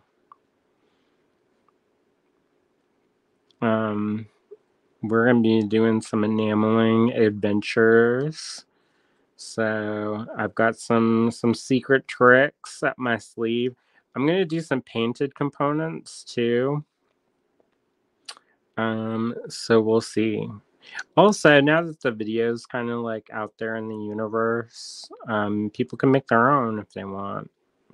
So 2, 4, 6. Anybody want to try to make one of these along with us? Bunny says, add a feather. There you go. So I'm going to add, how many more do I have to add? 6 on this side. Just make it, Bonnie. You can do it. I'm not afraid. So 1, 2, 3, 4, 5, and 6. People like, what's he doing now? Again? Some more? It's like little, like Oliver Twist. Or is it Oliver Twist? What's the one? The one who's like, please, sir, may I have some more? I can hear from here William sighing. That's not the way. So I've got this.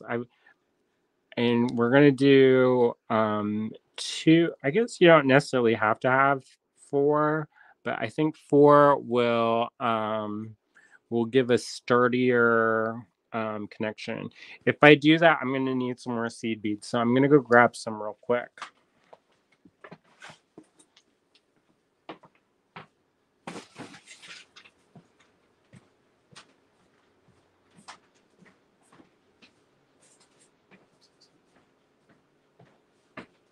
Now, the seed beads, we don't have in the online store yet. I don't think we will, but if you want these, just let us know and we'll order some in for you. So I'm going to just keep going. This smaller size, I think, is a little bit more satisfying because the bigger one kind of seems weeble wobbly.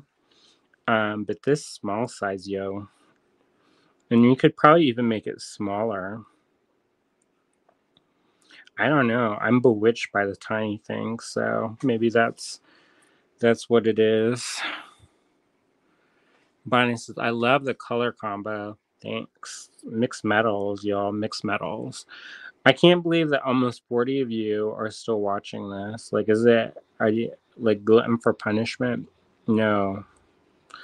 I'm curious to see how this will work out, honestly, myself. That's why I'm keep going. Okay, so 3 more. 1, 2, 3, 4.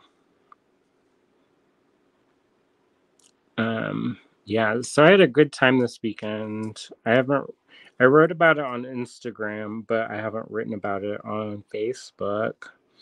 But I had a really lovely time over the weekend. It was nice to hang out with friends and make things in my mind. Symposiums are not, they more like tell you stuff. It's more like lectures. So if you, not everybody likes that. I think it's fun. It's almost like being in school again.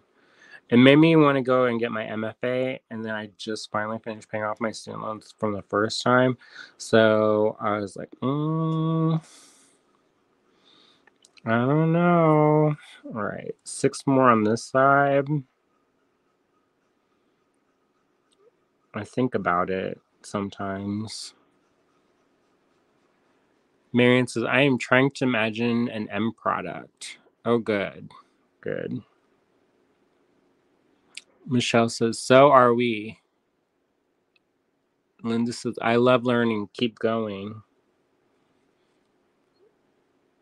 Bonnie says, school should be free. Yeah, I agree. But, I don't know with school, so 2, 4, 5. But yeah, I would love to go back and get my MFA, especially around so many creative people. I went in their studios and I was like so jealous. Have you ever been in somebody else's studio and you get filled with covetousness? Well, I had to combat my feelings of covetousness because, I was like, oh my gosh, look at all the steaks, y'all. I could be making bowls right now. All the bowls. All right, so I'm almost done with this side piece. Isn't it funny how this is going so much faster? I guess because I'm not having to count as much, and we actually know what we're doing this time, kind of. So it's going faster. That makes sense? We did it once, and so now we're doing it faster. And also, we don't have to stop and crimp so much. So this might be the way, y'all. This way that they'd be like, doesn't he know how to do anything else? That's all he knows how to do is that weave in back and forth. No, y'all. That's it. That's all I know how to do. But sometimes you do something and then you start thinking about it, and then doesn't. It's like a song you can't get out of your head. You're like, oh, maybe I don't know. Does that make sense? Like you get an idea in your head and then you kind of just have to work through it. Otherwise, it's just going to be stuck there. And then you're just going to think about it until your dreams are infused by it. And all you can think about is that one thing torturing your mind for all time. All right, so I'm going to do this side a little bit different because I have to close it up, right? So I have to, and I left myself plenty of wire. I cut off about 20 inches of this flexible beading wire. So, so there's room on this. All right, so I'm almost there. 2, 4, 6. Cynthia says, I am jealous over your cottage. Well, you can move up. You can share it. 2, 4, 6. Linda says, I would love to see it with turquoise beads and copper. Julie says, one idea seems to turn into another for me. And then this says, I get tool envy all the time. Yeah, I do too. I was thinking about this, and I didn't go to school for metals. I went to school for painting. So, seeing some of the stuff that the undergrads are making, it blows my mind. And it's because they have time with equipment. And I think that that's one of those things, like, you have to make time and make space in your life for new things to evolve. Otherwise, if you don't have time and space, it's just not going to gel, right? So, and I'm going to take Jermaine's idea. So I'm going to give you credit, Jermaine. Let me see how this is going to go. All right, so I'm going to take one of these off. I'm going to take 3 of these off and put it on this side. 2 of these off. And I'm going to use I'm going to use that crimp tube as the space. What?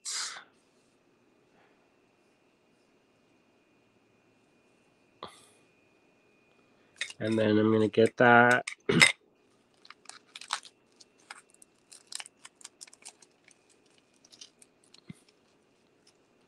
I see a lot of people are making comments, but sometimes I'm not able to read them all. I'm trying, but all right. So I've got this, and I'm gonna put this in here. I cut off too much. I'm always cutting off too much. Now I'm all like rich and spoiled, but whatever. All right. So I've got this. I'm gonna pull this in here. I'm gonna get them pliers out, y'all, because they're smaller than my fingertips. And grab it and go.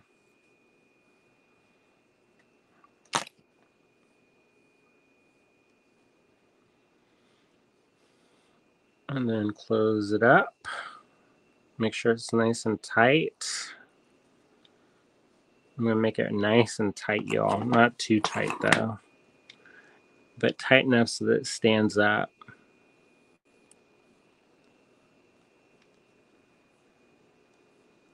And this is, do you ever get in the zone in your design all night? Drives me crazy when I do that, but I love it. Yeah, I get in the zone often. And I like it. It makes me feel good on the inside. Oh, Boulder Dash. Well, y'all, I messed up. And I crimped it. Fiddlesticks. In theory, I was supposed to connect it right here. But then I got too excited and stopped paying attention. And so here we go. Maybe I'll do a 5 size. It's going to be like a, what do they call it? Dodecahedron or whatever. That's not going to be a very stable shape, but that's all right. So in order not to have to take that all apart, we're going to do a new fun technique where we make stuff up as we go along, since this is the theme for today. Make stuff up as we go along day. So let's put this. So when you're doing this, pay attention, and then you don't have to do this. But maybe, who knows? We're inventors. We're pioneers. We're gonna do cool things. So I know that since I have this side done, I'm going to need 6 seed beads, a bead, another 6 seed beads, and then this will hook into this side. All right.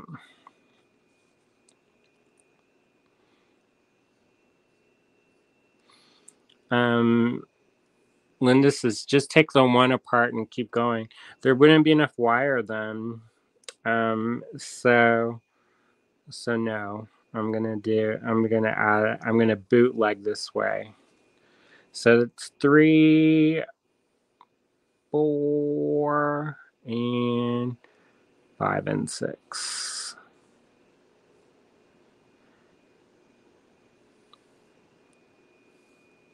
And then we're going to put one of these beads on. And then we're going to add 6 more. Actually, let me add it to this side as we go.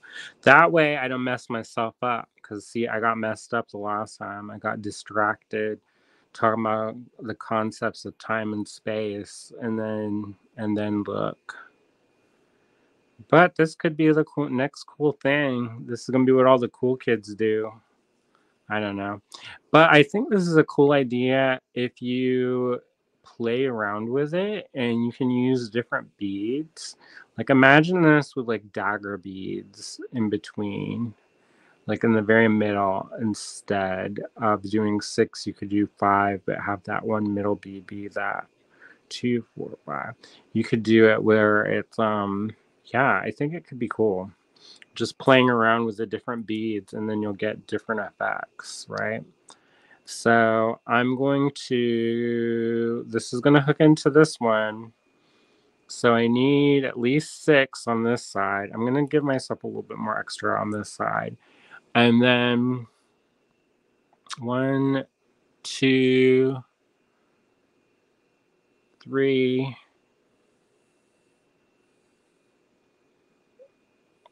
4, 5, 6. Bonnie says I can't get into the book for the book club group. Oh well, you know, you're not gonna like every book, and you can make something based on your dislike of the book. But you know, it is what it is. There was a book that we read, somebody picked about a child molester. I did not like that book. I still made a project.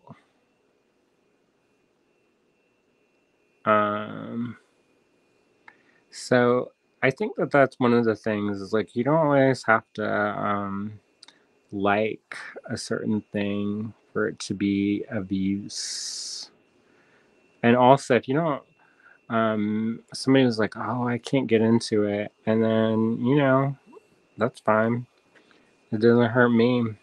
I like it, but that's because I'm charmed. And also, the other reason why I like it is because when I was growing up, there weren't a lot of LGBTQIA stories. So I got bewitched by it. All right. So I strung up 3 beads on that one side. I'm going to string up 2 on the other side. And then I'm going to string up 1 crimp tube. Thanks, Jermaine. And I'm going to use that as the place of the beads. I think since I only have so few crimp tubes, it doesn't take up, like, it doesn't have that kind of built-in redundancy as in the larger piece. So that space does end up throwing off designs. So yeah. All right. Here we go. And I'm cinched up, y'all. So it works. Second time's the charm, maybe. And then we're gonna just trim it. All right. This is kind of fun. It's like we're making building blocks. All right. So this is the shape that we made. It's kind of what do they call that? Pentagon. And then I'm going to just do the same where I link it in between 6 in between each of these. And then at some point we'll do where it meets. And then it will create that shape. So we're going to have all these shapes, these geometric shapes.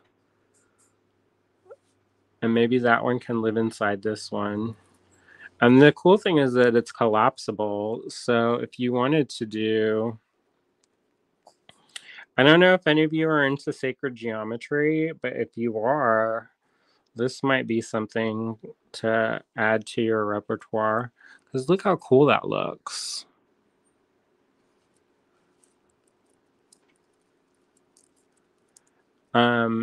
And I think it's pretty cool. So, I don't know, y'all. Do y'all like that? Or does it look like dog poop? I think it looks pretty cool, and it could have a valuable application. But I don't know. Maybe I'm biased. Here I am thinking I'm an inventor. So we'll see.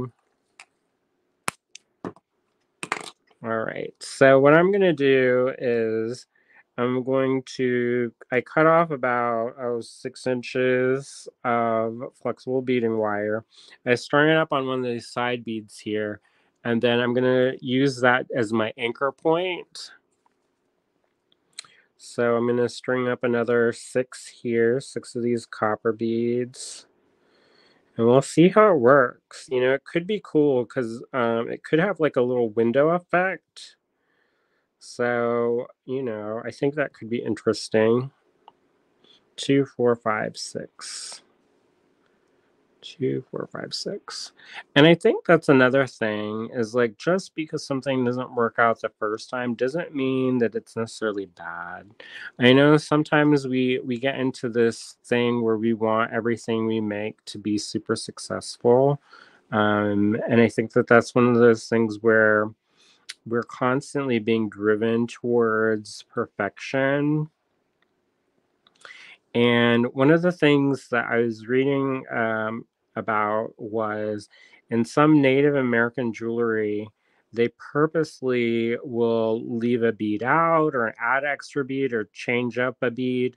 And it's because they acknowledge that nothing is perfect. And I thought that was really cool because so often we are driven towards this idea of perfection.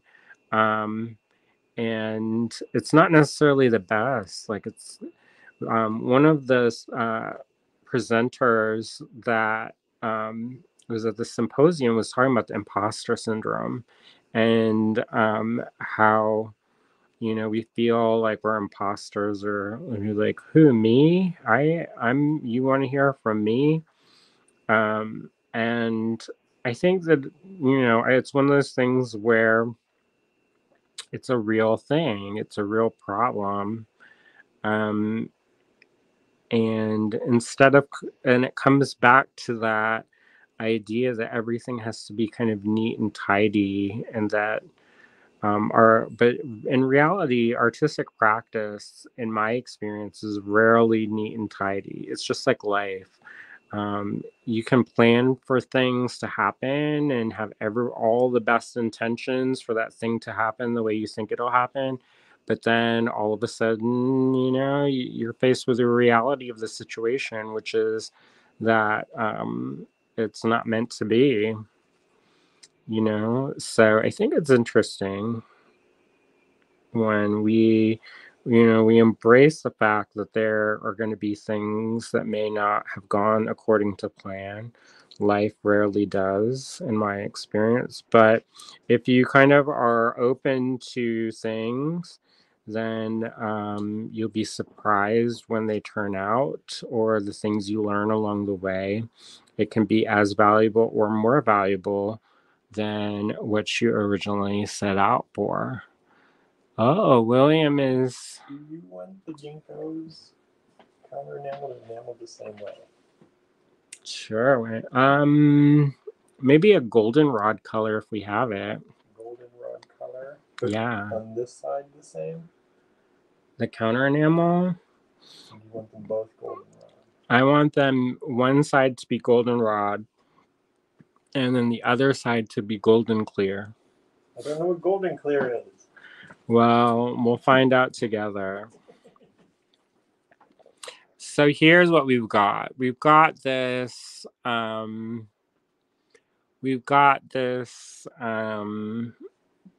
see, y'all are doing book club talk. It's not book club. I guess it could be book club, but some of the people haven't read it, so that's the only thing, or haven't finished.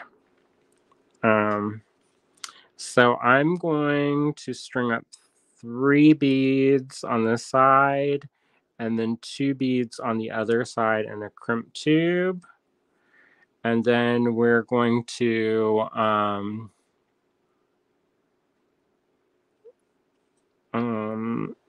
close this up. And so there you go.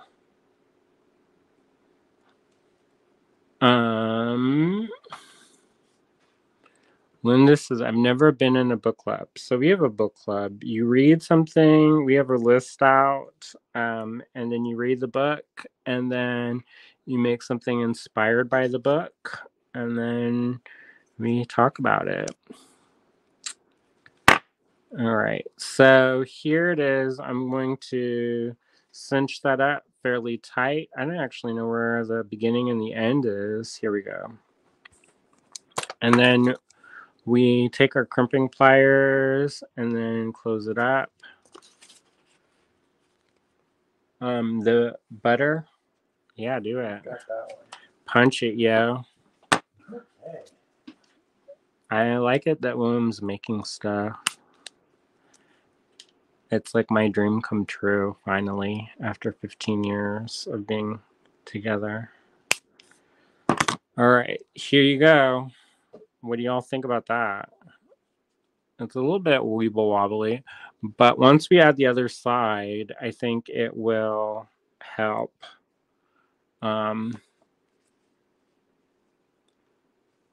strengthen it.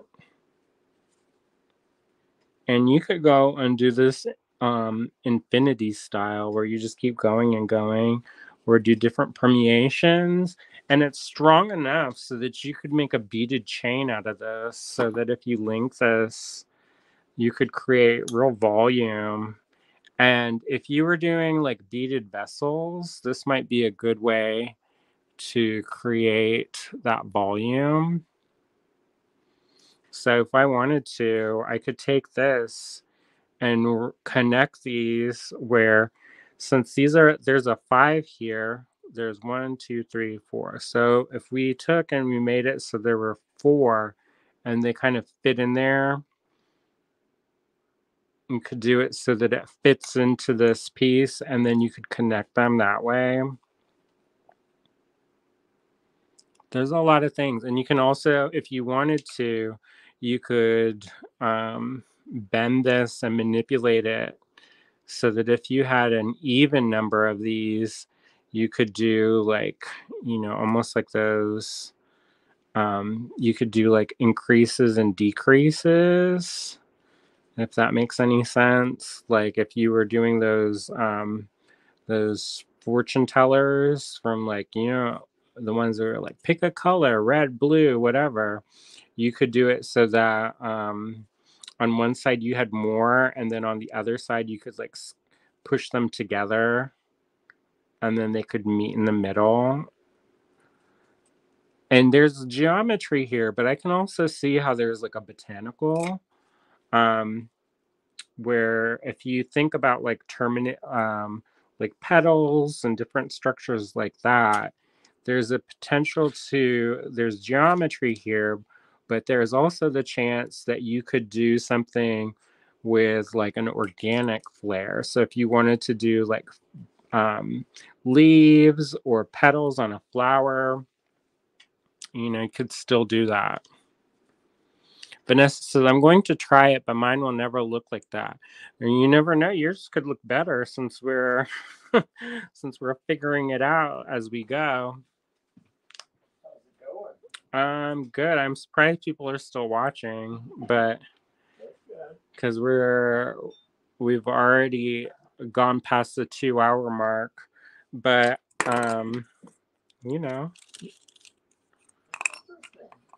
I think it's cool. It's not necessarily the most exciting thing because it's not like I'm gonna do a hammering and then all of a sudden it all comes together, and it's like exciting blow by blow action.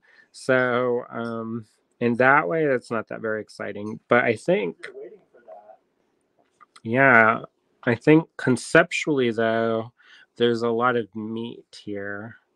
Like there's a lot of ideas that could come out of this. Because I think a lot of beadwork is very flat. And I don't mean that in a bad way, but a lot of stuff is very flat. And so thinking about it in a three-dimensional way changes, our relationship with how, how we use the materials that, I use beading wire every day pretty much, but I don't use it in this way every day.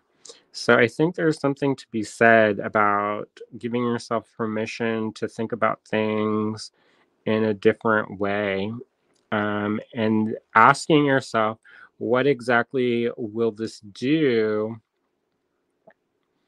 Like what are the possibilities? What can we achieve when we have a question? Um,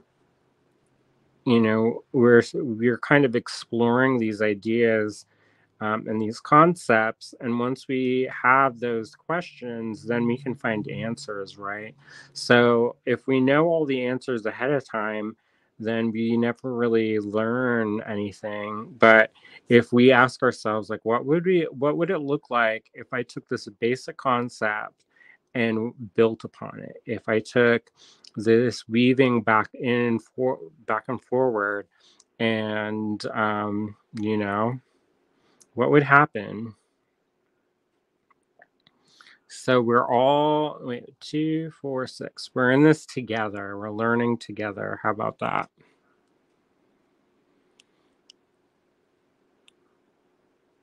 Somebody said could lead to dimensional bead origami. Yeah, maybe. Why not? I think it's one of those things where we don't know. It could be something interesting where we're just at the tipping point of this. And the cool thing is that if I do it and I show it, then somebody else does it and they build upon it and they take it one step further, then it's like a link in a chain, right? So and the strongest chains are the ones with, reinforced links. So it's not just about what I'm doing, it's also about how this technique or this idea or concept can kind of grow and change. And when people put their own spin on it. So I'm using a very metallic color palette here, but one simple change to completely make this look different is to use a colored beading wire and then use a transparent bead. All of a sudden, you have a completely different look. And I think, and I'm just going to say this, I'm going to kind of pause in that train of thought. But right now, I'm almost ready to close up that bottom loop, and it's gotten much more rigid, because it was very loosey-goosey at first, but it's starting it's starting to get stronger, which I think is pretty cool. Because we have the ability, I think that's cool when it gets stronger like that. When it starts to come together as a form, and a usable component too. So I think that's interesting. So I'm going to string up 3 on this side because I've got a little bit extra, or maybe I'll do 2 on this, 3 on this side, and then 2 on the other side, and the crimp tube. And then I'll close it up. In theory, I could pull it, but sometimes when you weave it through too many beads, it becomes harder to pull. So it's good to have your tension, while you keep your tension while you're doing it, and then I think you'll be a little bit more successful. So anyway, I'm excited to see this. We're almost there. Are you feeling that pregnant pause before the reveal? The excitement building in a crescendo of excitement, creative excitement. I don't know if that probably doesn't sound right. So that's cool. And it's relatively sturdy too. So it would be a good thing to build off of, right? If it's sturdy. So you can definitely do things where you take that idea and keep going, or not. You know, maybe this isn't your jam. Maybe you're like, I like it flat. I know I do. I usually, generally speaking, I don't do a lot sculpturally like this with beading, but there's an idea here.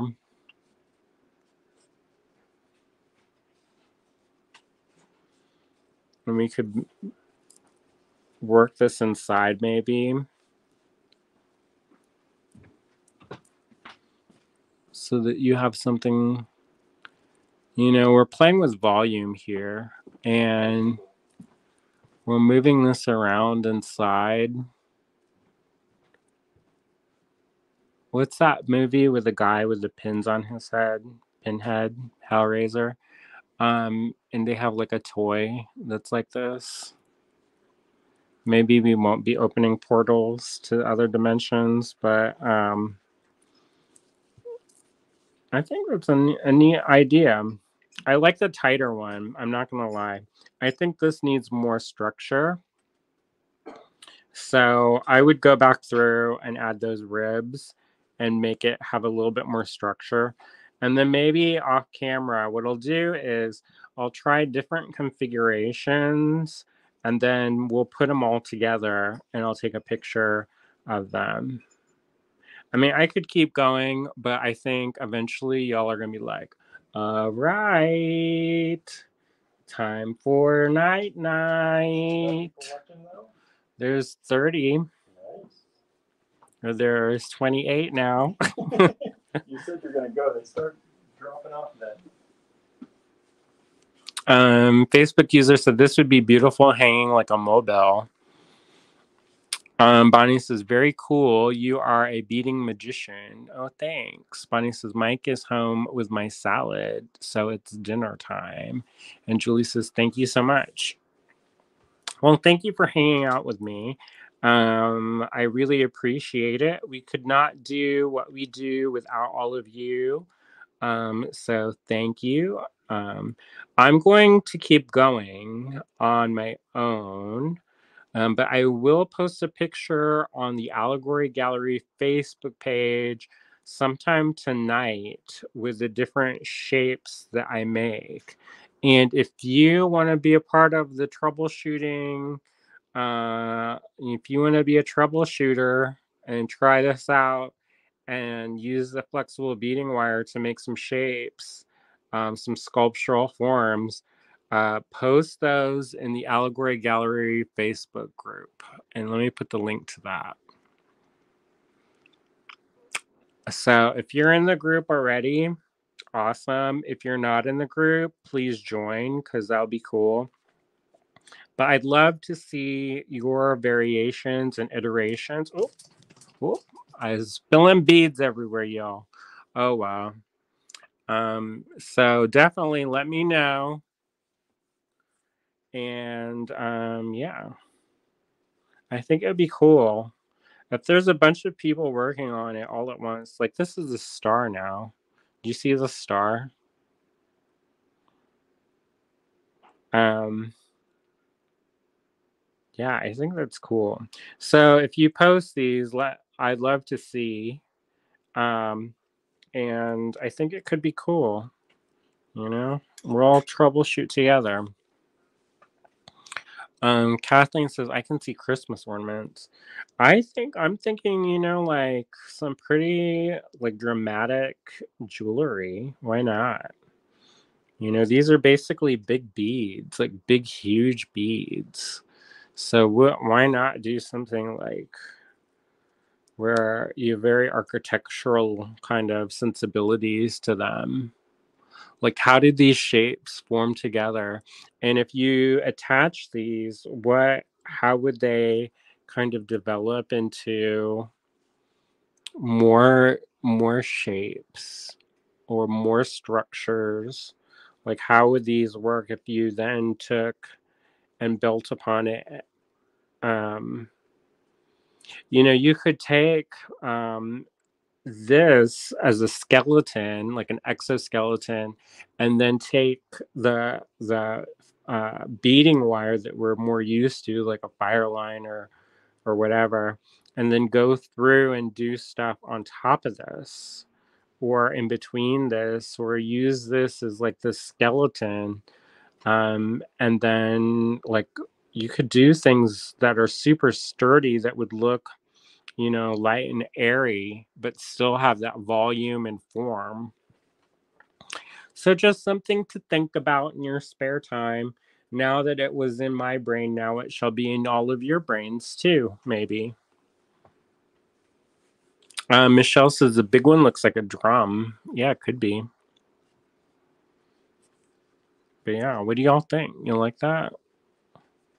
Okay, I'm gonna go. I'm not gonna flip it around. You saw my face earlier, if you tuned in earlier. If not, oh well. Just picture it, bald-headed, half Asian. All right, have a great night, everybody. Thank you so much for everything, and we'll see you tomorrow, live at 5-ish. See ya.